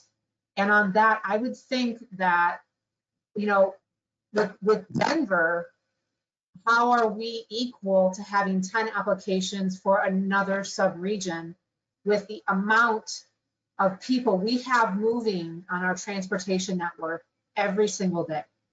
I don't understand. And I think that goes back to CDOT's point, even with RTD, and then even from a regional perspective, I understand how, you know, oh, well, CDOT owns this roadway and we're maintaining it, or they're maintaining it, but it's in our county or it's in our city.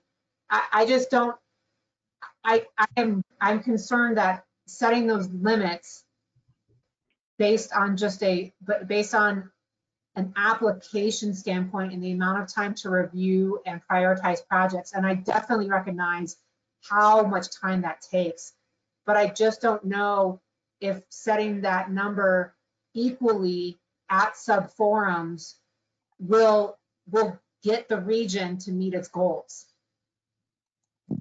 Yeah, thanks, Eileen. This is Ron. Do you have there's a balance here, right? Where we threw something out here, recognizing that we'll never make any decisions regionally on the projects if every county forum submits as many projects as they want to submit. So you got to kind of draw the line somewhere.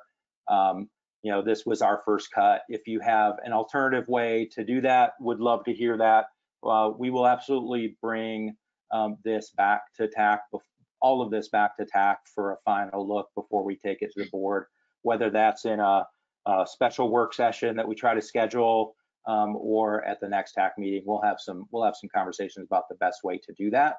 But I hear your points, and I'd be interested in sort of any thoughts you have in terms of specifically how to change this. Would be very helpful to us rather than just general statements of concern. Sure. And definitely support any type of working group needed. Thank you so much. You bet. Melinda, are there any other hands raised? Yes, Mr. Chair, it looks like we do have a few extra that have popped up. Our next one would be from Brian Weimer. So Brian, you can go ahead and unmute yourself and make your comment. All right, thank you. As all this discussion was going on, you know, I kind of looked at, if we're looking at this over a 30-year period, and actually I think you're asking for 115 projects, that's really less than 4 projects per year that you're kind of looking at. And so the question really arises, is that an adequate number to reflect in a 30-year transportation plan, or consider in a 30-year transportation plan? And I think that's, you know, what a lot of these discussions are starting to center around. And, you know, the fact that maybe we're behind schedule is, I don't know, necessarily one of the things that should be considered in trying to bring us back into schedule. Is what is the way, you know, because this is a plan that's going to be out there for a while. You know, how do we best really start allocating that fiscal constraint? And that's really where this is starting to center around. I know we're not supposed to think about the dollars, but ultimately it will end up with those dollars. And is that the best way of moving the needle with a limited number of projects? And is there other ways of doing that? Maybe taking the priorities of other plans that have been done and where are the biggest bang for the buck, and a lot of that evaluation that has currently been done. So that's my perspective, at least at this point. Okay, thank you, Brian. Melinda, next person. Sure. Our next question will be from David Kretzinger. Dave, you can go ahead and unmute yourself and speak. Thanks, David Kretzinger, CDOT Division of Transit and Rail. The conversation's been very helpful to me. I'm thinking about mostly transit, as you'd guess from my background. Transit projects, I think, tend to be most successful as they cross many jurisdictions. Local services, of course, important, but I think when we're talking about something like the MetroVision 2050 plan, they cross many jurisdictions. So I think in the past, the 4P process has looked more like, you know, multiple jurisdictions would say this corridor is important to me, and you sort of look at the patterns of everything. You say, aha, okay, that tells me we need to do a, you know, enhanced transit corridor or a BRT corridor or a rail line in this corridor. from my perspective, I'm also looking at things that are going beyond the DRCOG boundaries, because I see some of the challenges with air quality and congestion being those areas that are sort of right on the edge of two MPOs, both north and south, where I think growth is going to be the largest, and it's going to affect multiple MPOs. So we're looking out for things like busting. Final sort of piece of this, it might be that DRCOG needs to consider sort of an unlimited number of projects being submitted by each of the groups, meeting some sort of criteria, not just a grab bag wish list, but not constrained to a list, and then have each entity that submits projects prioritize their projects, so you can see prioritized rankings within each organization. Thank you.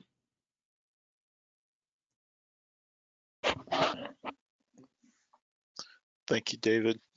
Is there another hand raised, Melinda? Yes, thank you, Mr. Chair. It looks like our next one will be from Paul DeSatis. Paul, you can go ahead and speak. Yeah, sorry for the large number of CDOT people talking. I just wanted to kind of close out my comments with, you know, I wasn't at the RTD for the 2040 plan. It was about the time that the Region 1 and Region 6 merged. I have been at CDOT 22 years, though, and I was part of that process. And I will tell you, it was a collaborative process. And I think it's important for everybody to know that everything CDOT does with respect to planning starts with our 4P program.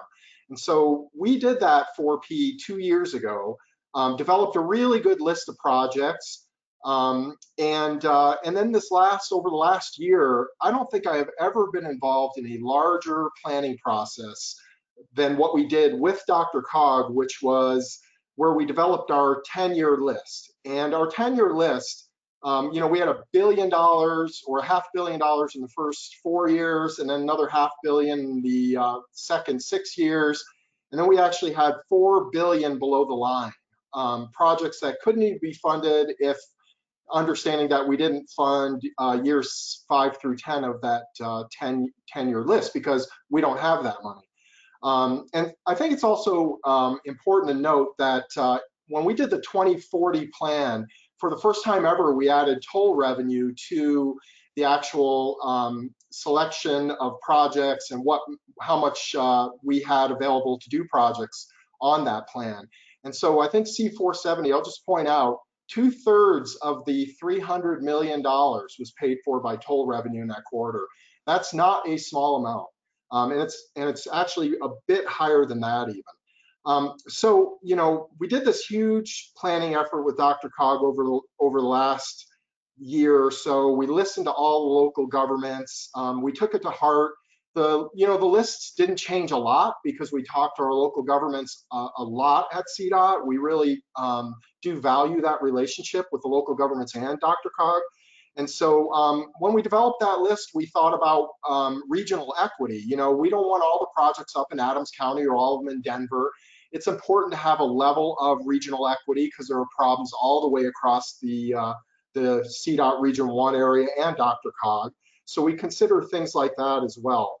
And we consider our CDOT Commission goals when we're also developing what projects make it into that plan.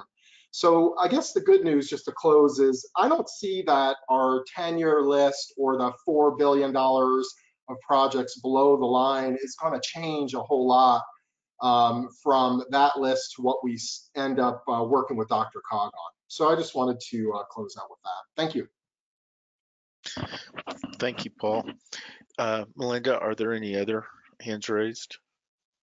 Thank you, Mr. Chair. I'm going to put all hands down at this time, and then that way, in case there's any additional comments from the same people or giving everyone one last opportunity to raise their hand. I'm going through the list, and at this time, I do not see any additional hands raised. Thank you. Jacob, I did have one question for clarification. In your slide, you had shown local funded projects. Are the amount that you're soliciting from the counties, are they to include locally funded projects also, or if we know that those are going to be locally funded, that those projects would just be added to the RTP?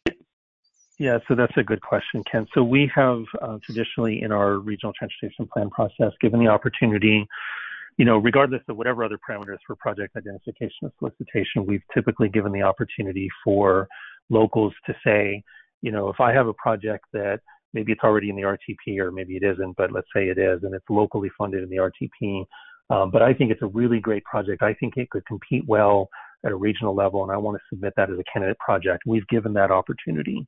In some cases, I'm sure, can't think of a specific example at the moment, but I'm sure in some cases, some of those projects have competed well and they've ended up being in the fiscally constrained plan as what we call a regionally funded project, meaning, federal or state or other non-local funds. And then sometimes, maybe they truly are a local project and they end up, if they're included in the plan, being as a locally funded project.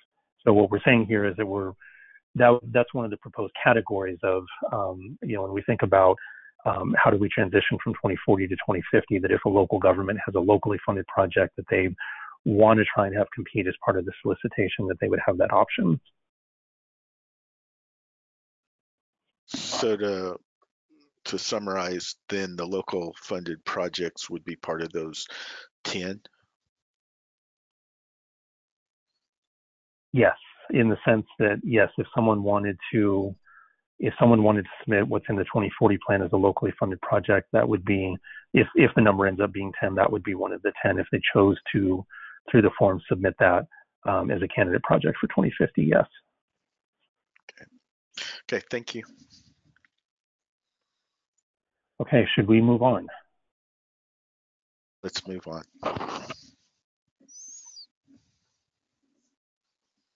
Okay, let's start a conversation about project evaluation with the caveat that we know that there's more to be said here, and I think frankly we've already started that conversation, but let's lay a couple of things out on the table.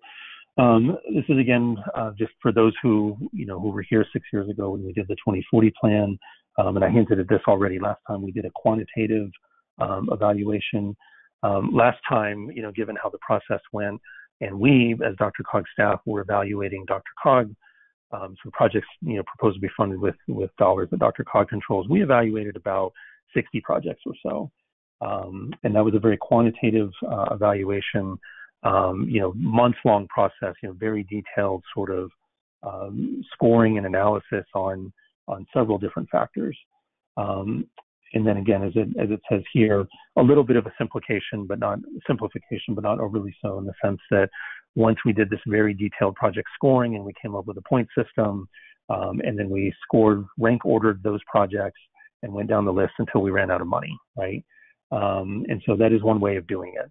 What we're proposing for 2050, as I've already hinted at, is more of a qualitative evaluation. We think that worked well with the TIP process. So it would be pretty similar, and we'll get to that in the next slide or two of what we're proposing, but very much in broad strokes, like we just went through for the 2020 to 2023 TIP process. Again, I will say, depending on where we end up on this, whether at this meeting or a future meeting, the more projects we have and the more sort of complex that gets, I really am going to advocate for a qualitative scoring process as a way to get through that. And frankly, I think it's appropriate for a 30-year plan when a lot of these projects, even projects in the 2040 plan, a lot of them, end up being very conceptual, right? It's hard to quantitatively evaluate a project that may not occur for 25 years. So we think the qualitative approach is a good one. And let's go to the next slide and we'll talk about what we think that would look like.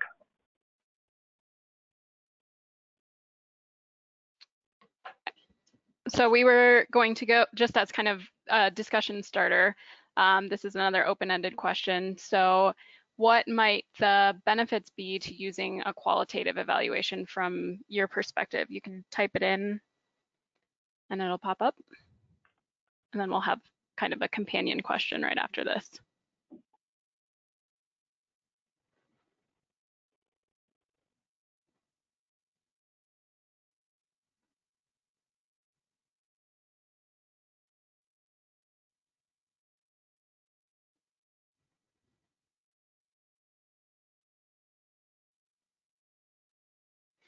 All right.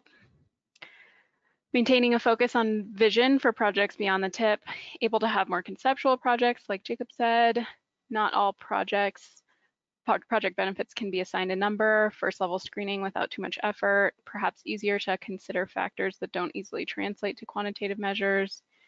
Ease of evaluation, better regional outcomes, outcomes better tied to MetroVision, better way to evaluate overall results, more projects in line with regional goals, linkage to MetroVision objectives through a logical process,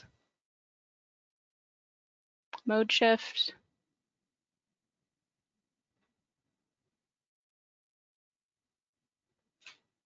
easier to evaluate across all the projects.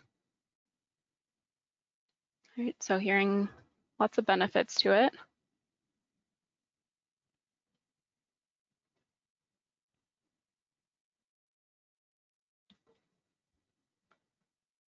All right, I'm going to move on to the next one because it's kind of tied to it, and then we can open it up for more discussion if we want. We got one more in alignment of local priorities with MetroVision. All right, so the next question is, do you see any downsides to using a qualitative evaluation? What would they be?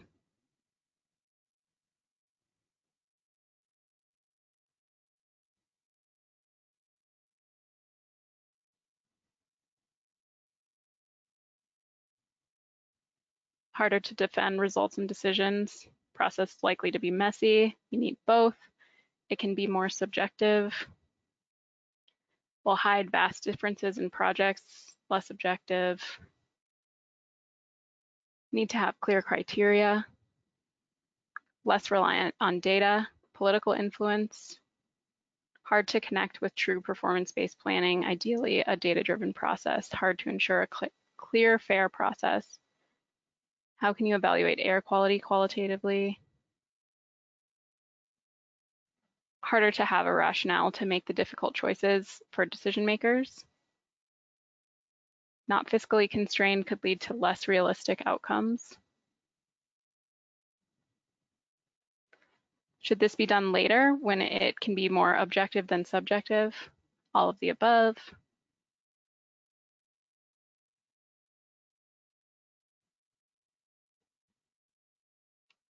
All right, Jacob, I'll throw this back to you to see if you want to open it up for discussion or if you want to move on to the next slide. No, I would like to open up for discussion. Those are very good comments on both the kind of pro and con. So we appreciate all that input. So I guess I'd ask if there's any hands raised for anything that's not already mentioned on these two poll questions.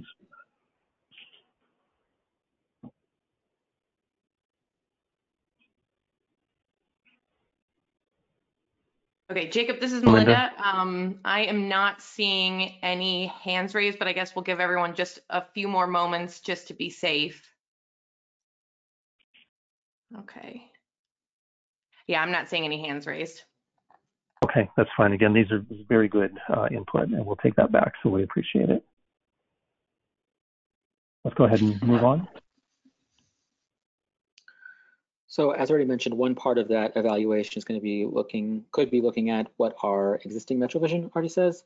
So within that, we already have these 5 planning themes that have been established, and a lot of work has gone into what are those outcomes in each of them and what are those sub-objectives. So I just want to remind you all of those 5 planning themes that we could be comparing these projects against. Yeah, thanks, Alvin. And again, you know, sort of bottom line here in this sort of proposal from staff is using MetroVision as the basis for qualitative evaluation. This is, as most of you know, what was done for the TIF. The point I'd make here, and I'm not going to read all these objectives individually. You can see them on the screen. But the point I'd make here is that you know, when we talk about MetroVision, when we've talked about MetroVision up to this point in the 2050 planning process, you know, we often focus on the 13 or 15 or so sort of quantitative 2040 targets. You know, where does the region want to be by 2050 or 2040 or now by 2050? And those are absolutely important.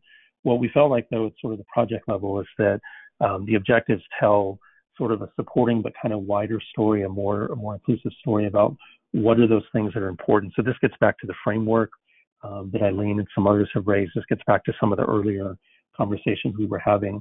We combed through MetroVision and we looked at every single objective and every single theme, and we thought about, what are the objectives that are actionable in the sense that at least a qualitative level, we could, that they would be beneficial for, they could be useful for doing an evaluation of a project. Many objectives lend themselves to that. There's a few that would have been a harder link. So what you're seeing on this slide, and then they say you can go to the next slide as well. Again, these are the objectives that from each of the themes in MetroVision that we're proposing that we would use if we use a qualitative evaluation of candidate projects. And I think that when you look at these, when you take them cumulatively, they do relate back to the framework of scenarios. They relate back to the framework of priorities. They relate back to the framework of the proposed project types and categories that we talked about earlier. Again, these are things that, reflective of the region's plan. These are priorities in terms of what's important to us as a region about where we want to be by 2040 or 2050 and how, individual projects can help us get there. So go ahead, next slide. All right, so in thinking about that, with those 5 MetroVision themes, is there one or are there certain themes that kind of you see should have greater weight in being involved in this qualitative evaluation? This is a ranking question, so you're able to answer each one on a scale from none to low, medium, and high. So you can go through each one of those, and you kind of saw the examples of what the objectives are within each of those themes. So an efficient and predictable development pattern, a connected multimodal region, a safe and resilient natural and built environment, healthy, inclusive, and livable communities, a vibrant regional economy. Those are the 5 themes. You can rank those.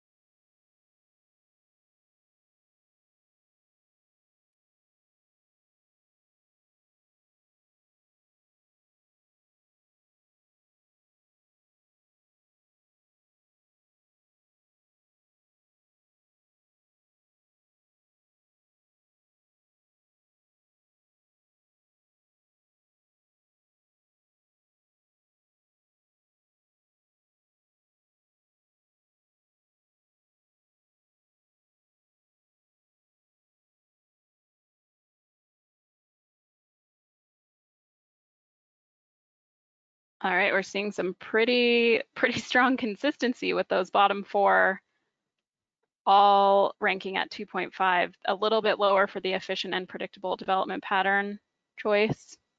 But yeah, seeing that those are all fairly high, or you're thinking that those have fairly high weight in the qualitative evaluation. It's interesting.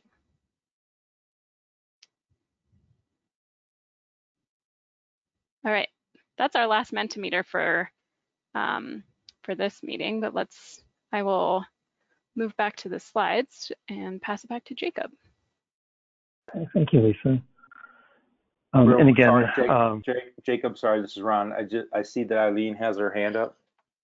Yeah, I was just going to say before we move on, I do want to offer anyone who has their hand raised. Okay, it looks like Eileen is self-muted, so Eileen, you have the ability to speak. I'm here. Can you go back to the multimodal region slide? That one, yeah. So I think that this is, I definitely understand the qualitative versus quantitative and the ease of using that.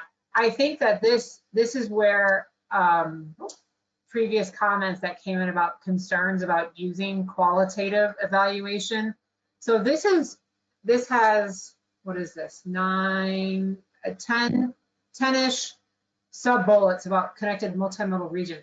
I think that's where a lot of us are going to struggle, and as a region, we could possibly struggle about, improve and expand regions' multimodal transportation system service connections. But how does that compare to improve travel demand management services and strategies? So having these grouped all together is a little bit of I think that it's just kind of lobbing it out there, like, can we look at this a little bit more? Because, and I think this just goes back with not being able to fund everything, but what is going to make the biggest difference in our region? Just food for thought.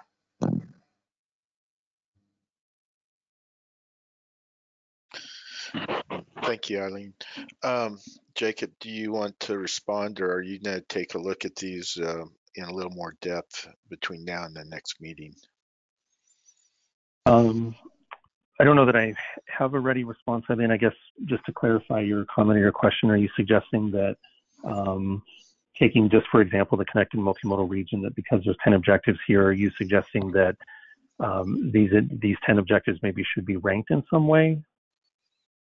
I don't know the answer. And I think this, I mean, I keep harping back to my data framework about like what's the most important thing in this region to try to start tackling. Right. I understand. And I think it just goes back with like, okay, if CDOT tosses something in there, if CDOT and Boulder County want to keep investing in 119, I'm bringing this up as a BRT, well, that's going to score well in the transit system. Yet if somebody in a different county wants to go do something about TDM, how do those compare? I think that's where I'm not clear about how we would use a qualitative system to then bring these various projects requests to one place and kind of evaluate equally. Yeah, I guess, so let me respond with a couple of thoughts here, and Ron, please tag on if you'd like to clarify. I guess here's our initial thinking on this. And again, that's why we're having this conversation. This isn't us trying to dictate. This is, here's a proposal. How do you all react? How can we make this better?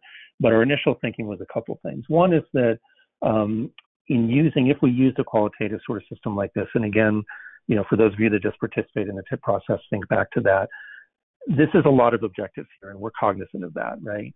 But one thing that does is it allows a good project, and that's what we're all looking for. What are these best regional projects? If there's a project that can tick, making this up, 6 of these 10 in the transportation theme, or 7 of the 10, that sort of allows that opportunity to sort of take place. We recognize that any given candidate project will be good in some things and not good at others. There's no magic bullet on any individual project, right? But the more that an individual project can respond to these objectives, that seems like that should be a stronger project. So whether it's just within the connected multimodal region theme or some of these other themes, the more boxes that a project can tick on these objectives, I think that's what we think we're looking for, is these strongest sort of regional projects. I think our thought initially was that in going through this qualitative evaluation, if we do it this way, is that just like the TIP, we would sort of score these maybe a 1 through 4, yes, no, whatever sort of appropriate way to navigate through. But again, when you start looking at the totality of these things, I think projects would start separating themselves. Thanks for that clarification. Thank you, Jacob. Any other hands raised, Melinda? Thank you, Mr. Chair. At this time, I do not see any other hands raised. Okay, Jacob, if you would continue. Yeah, believe it or not, we are on the last topic, and this is more just kind of informational. I'm going to turn it over to Alvin. But so the whole presentation, I've said, ignore the money, ignore the money, ignore the money. Now we're going to talk about money. So probably not the best messaging on my part, but saying that facetiously, but in all seriousness, we did want to, the financial plan is obviously a huge component of the 2050 plan. We've been doing a lot of work in the background, both here at DRCOG and working collaboratively with CDOT and RTD. We want to recognize that collaboration because just like the project work, the financial work really is a partnership. And we just wanted to show you some initial work in progress, very draft kind of calculations on the revenue side. And this is more about helping you absorb what the financial plan is because it's very complex. We can't just do it in one meeting. And it's about showing our work. So this is the beginning of a conversation that we're going to keep having over the next few months, but we really wanted to just start showing our work on some of these initial calculations. So Alvin?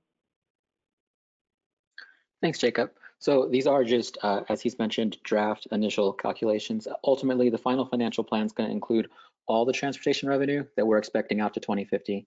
So that's federal, state, local, private money that we think can go towards improving the transportation system in the region.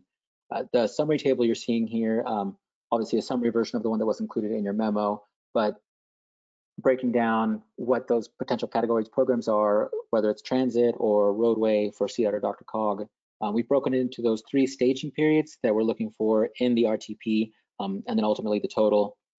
We do want to point out that, again, just as these are initial calculations, these are also only looking at one part of the equation when we get into the financial planning process, and we haven't started looking at what those required and anticipated expenditures are. So while we are throwing some tables with money at you right now, there are anticipated and required expenditures that we know are coming down through this process they're going to use up part of this money.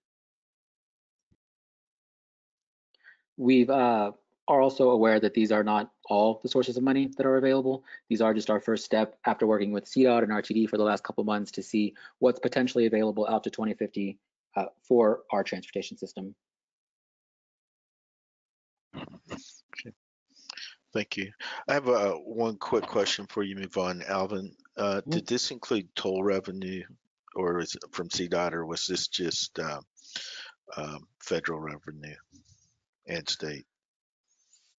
This is federal and state money. I'm not sure toll revenue was an item within the program distribution we got at the moment. We're still working with CDOT to finalize a couple other categories that we're expecting to be included within this revenue table. Thank you. Melinda, are there any hands raised that would like to comment on this? We do actually have a hand raise. It looks like it is from Art Griffith. So Art, you can go ahead and speak.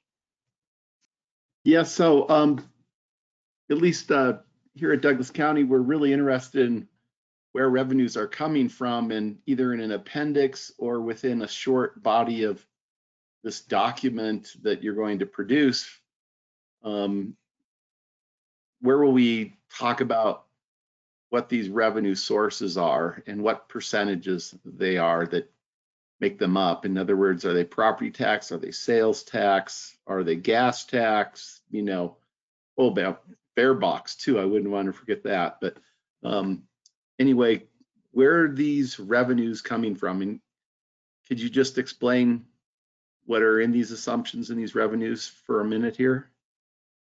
Yeah, so Art, let me start that answer and then I'll turn it to Alvin. Just in the very big picture, yes, we will do exactly what you're suggesting, in the sense that as part of the final 2050 RTP document, we're going to have a chapter devoted to those very questions, and we actually have a lot of federal requirements. We would do it anyway, but we have a lot of federal requirements around being pretty transparent of where's the money coming from, what are the different types of revenue sources, how are the actual amounts calculated, you know, inflation rates, growth rates, getting into expenditures.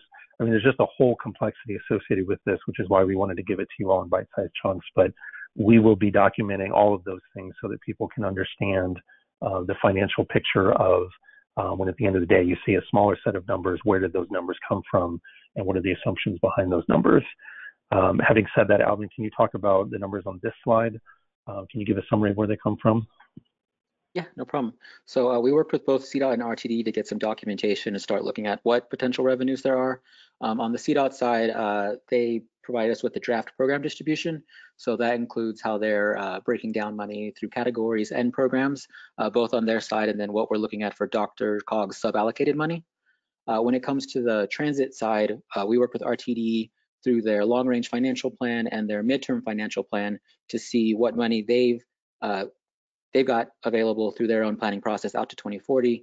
And then in both the CDOT side and the RTD side, we started looking at what happens when you start projecting some of that money out past 2040 for our 2050 horizon year.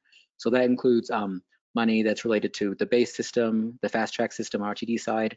It's fare box money, sales tax money. We're looking at what FTA money is available in the region as well. So we've worked with both CDOT and RTD to figure out right now what are the sources of money we can capture right now, and we'll keep working with them to make sure we capture all of them out to 2050. Yeah, and Art, just in the agenda packet today, attachment number 3 to this agenda item has more line item detail about the broad funding categories that roll up to these totals on your screen. And I'm sure they've taken out maybe some monies that go to operation and maintenance, at least with some assumptions, Again, this is covered the importance of, I don't want to say double spending money, but we've got to make sure we have, what does it take to maintain things broken out separately? Yeah, Maybe. you're absolutely right, Art. This is just the revenue side. This doesn't have, and again, as I mentioned earlier, speak to looking at sort of CDOT's part of the attachment number 3. There's a whole maintenance and operations line item that totals what, $2.7, $2.8 billion over the next 30 years for asset management. So I mean, this is mostly on the revenue side, but there's a program distribution conversation that happens where, of all the revenues, what are the uses? And what ultimately we get to is, of the sort of, in air quotes, the discretionary amount that's available to spend on improving or expanding the transportation system, what are those investment priorities that get reflected in the RTP? Yeah, so Art, just to be really clear on that, these tables, we're just starting sort of how much revenue do we have conversation. We are not yet at the point at all of allocating these revenues to any specific expenditures. We're simply trying to get a handle on what revenues do we think we'll even have available for the planning period.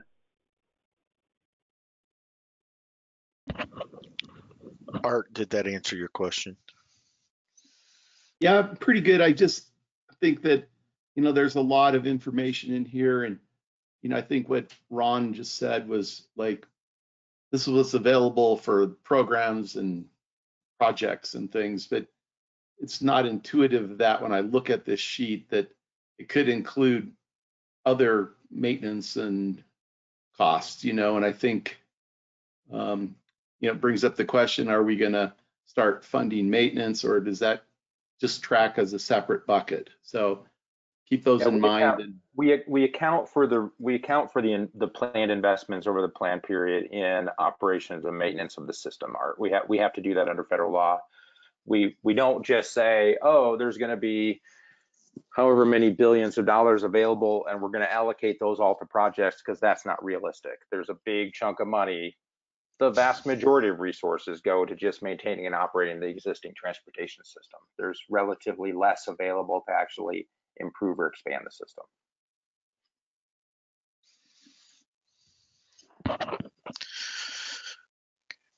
Thank you. Melinda, are there any other hands raised? Yes, thank you, Mr. Chair. It looks like our next comment or question is from Bill Soroy. Bill, you have the ability to speak. Hi, this is Bill. I just wanted to add to that answer, just because from some clarification on the transit side. I mean, from the revenue side, typically if you look at us, we get about 60% of our revenues from sales tax, 20% from, fare box, and about 20% from other. So that's just something to understand in terms of what the assumptions moving forward. I would assume those percentages would hold on in the future. The other piece to this, just to build on what you said, Art, I think that when we've done our long range planning, we have very limited ability to do anything on the capital side through this first decade in this chart, and start to get into doing more capital, non-maintenance, non-operating revenue stuff beginning in 2030 through 2050. So that's just some context to provide. Thank you, Bill. Are there any other hands raised, Melinda? At this time, I'm not seeing any additional hands raised. Okay. Jacob, do you have any more slides or comments on this item? Not on this slide. I think we have one last concluding slide. Okay. So I'm actually going to ask Ron to maybe reflect on what we've heard today and kind of summarize next steps. Ron? Oh, yeah, sure. So sorry to put you on the spot, Ron. Yeah, thanks, Jacob. You're welcome. I'm glad I was paying attention. Heard a lot of really good feedback. Really appreciate that. Clearly, there's work to do in general. I heard there's some areas where there's some agreement about sort of how to proceed, and some areas that need some work. And we will go back and take the feedback we heard today. Just off the top of my head, I think that some sort of work session over the course of the next 3 weeks, we'll look to see if we can schedule something to refine this based on what we've heard, have some further conversations, bring back a revised version of this in some sort of work session setting to finalize the conversation around this and move us forward. But I appreciate everybody's feedback on this and the level of discussion and engagement. I know it was messy, and I don't mind messy, because I think ultimately we get to a better end product and better agreements when we actually have a full dialogue, and sometimes that dialogue can be messy. So I really appreciate everyone's feedback and participation in this. Thank you. Does that conclude your presentation then, Ron and Jacob? Yes, it does. And again, we really appreciate everyone's input today. It's really helpful. So thank you. Yeah, thank you to everyone for your input on that. Before we move on to our next informational briefing, I was reminded that I needed to ask if anybody had changes to the April 27th, 2020 tax meeting summary. And if you do or have comment on that, would you please raise your hand? And I'll give you a few moments here, and then Melinda, if you'll let me know. Absolutely. Yeah, we'll just give everyone a moment just in case.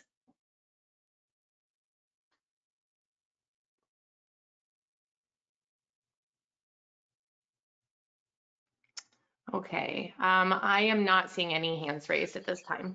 Then the meeting summary will stand as presented. Thank you.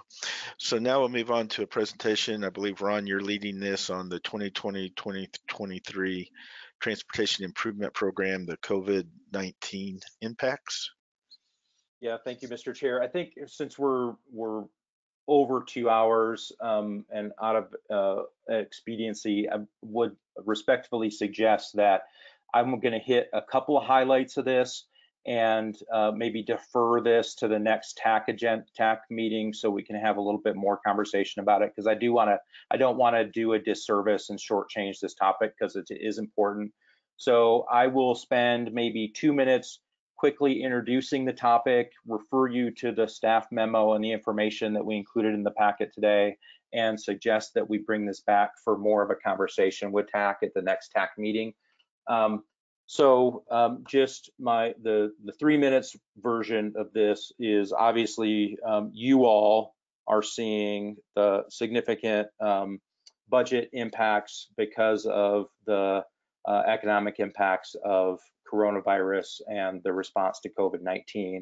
While that impact, the full extent and depth and length of those impacts is still quite a bit uncertain, we are starting to get a feel for some of those impacts and have tried to, at least on the state shared revenue through the Highway Users Tax Fund, HUTF revenue that's shared between CDOT and cities and counties.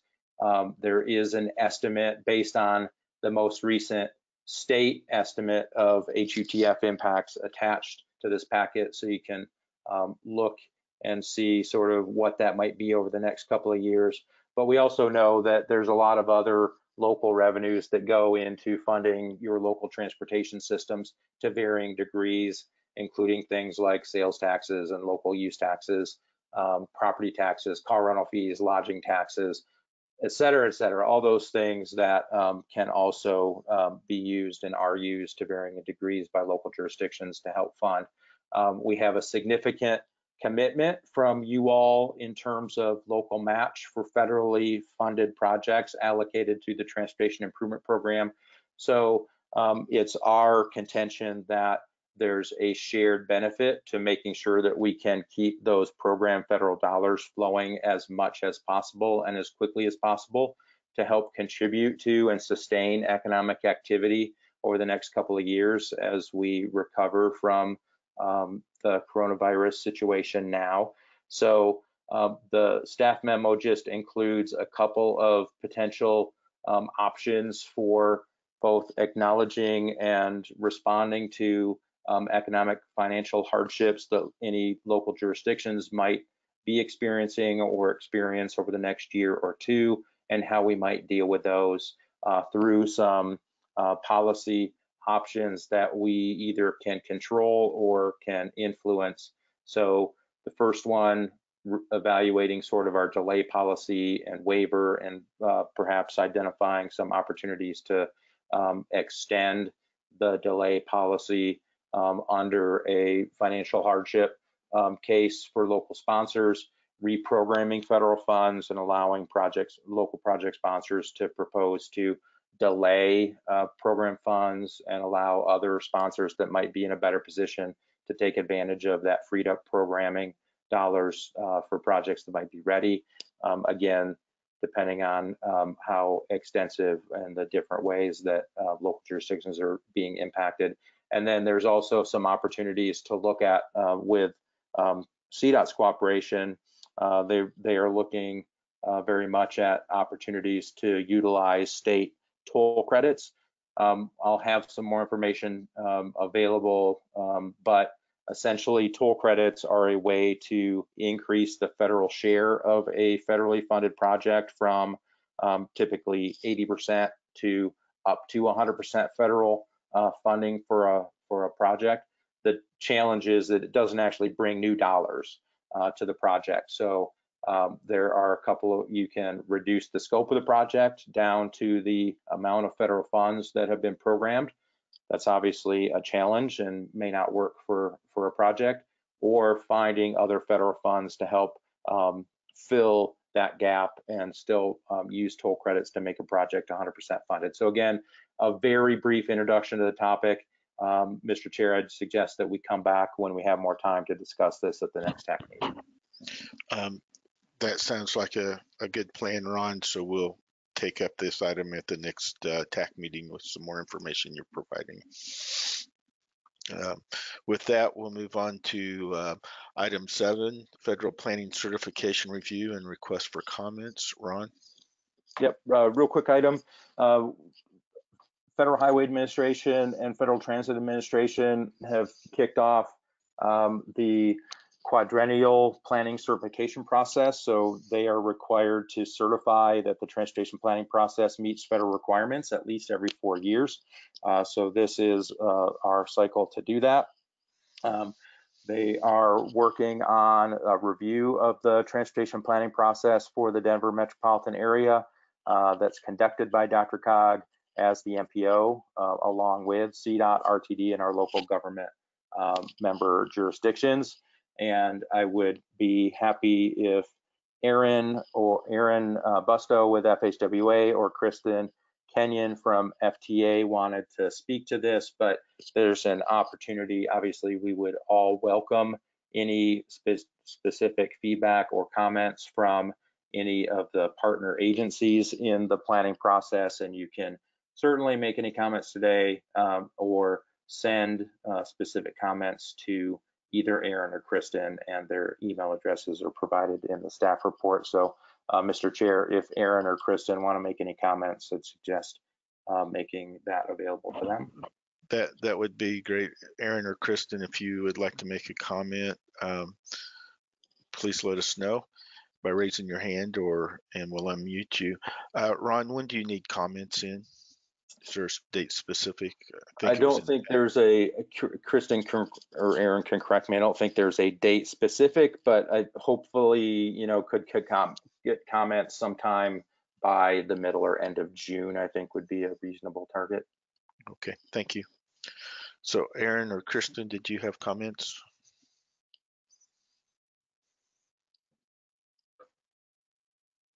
And Melinda, you probably need to unmute them. Yes, thank you, Mr. Chair. Kristen and Aaron, you both have the ability to speak if you would like to. I see Bill Haas's hand up too, Melinda. Yes. Okay, I can go ahead. All right, Bill, you are able to speak if you'd like. Hi, Bill Haas, Federal Highways, Colorado Division Office. I don't think Kristen is able to speak through this.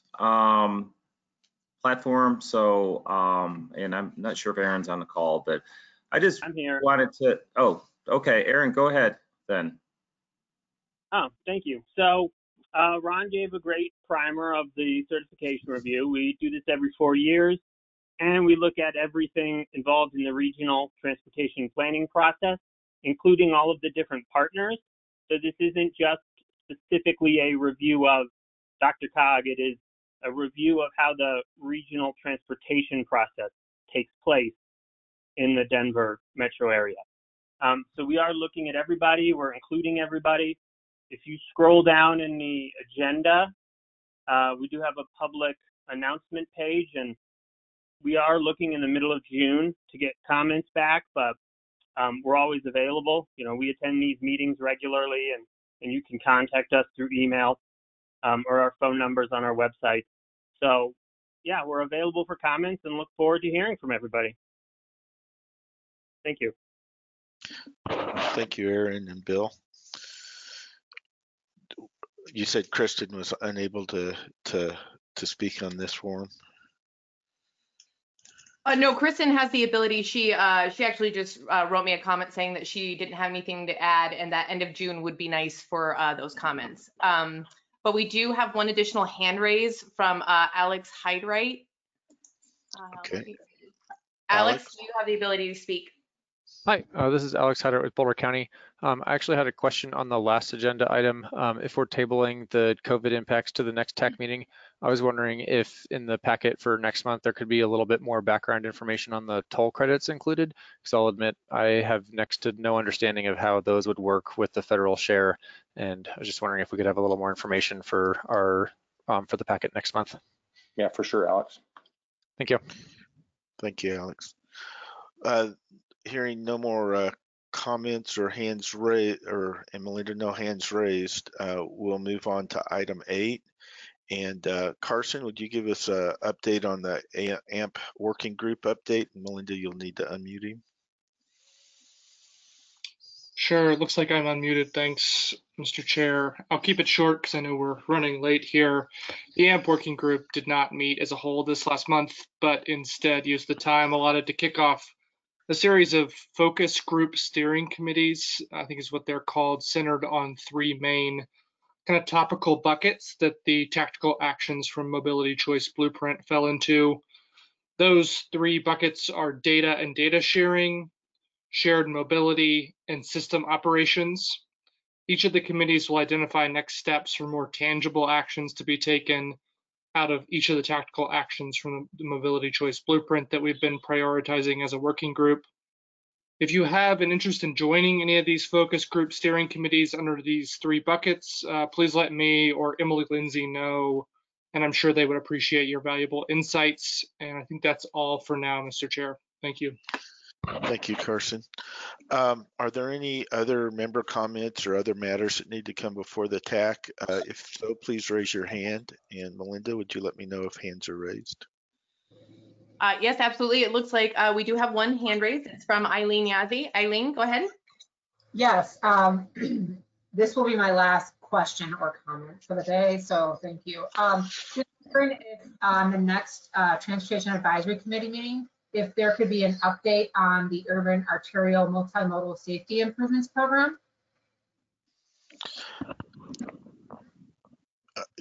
I believe we can do that, Eileen. That would be helpful. I think that we've been, at least Denver's been hearing about some possible fiscal impacts and possible some change to the program, and then just looking for an update on the timeline as well. Okay. Thank you. Thank you. Any other comments, Melinda, or hands raised? At this time, I am not seeing any other hands raised. Then our next meeting will be June 22nd, and as I understand it, Ron, you're going to be setting up a working meeting to further discuss item 5 that we had today. And yes, sir. With that, we're adjourned at 3:54. Thank you.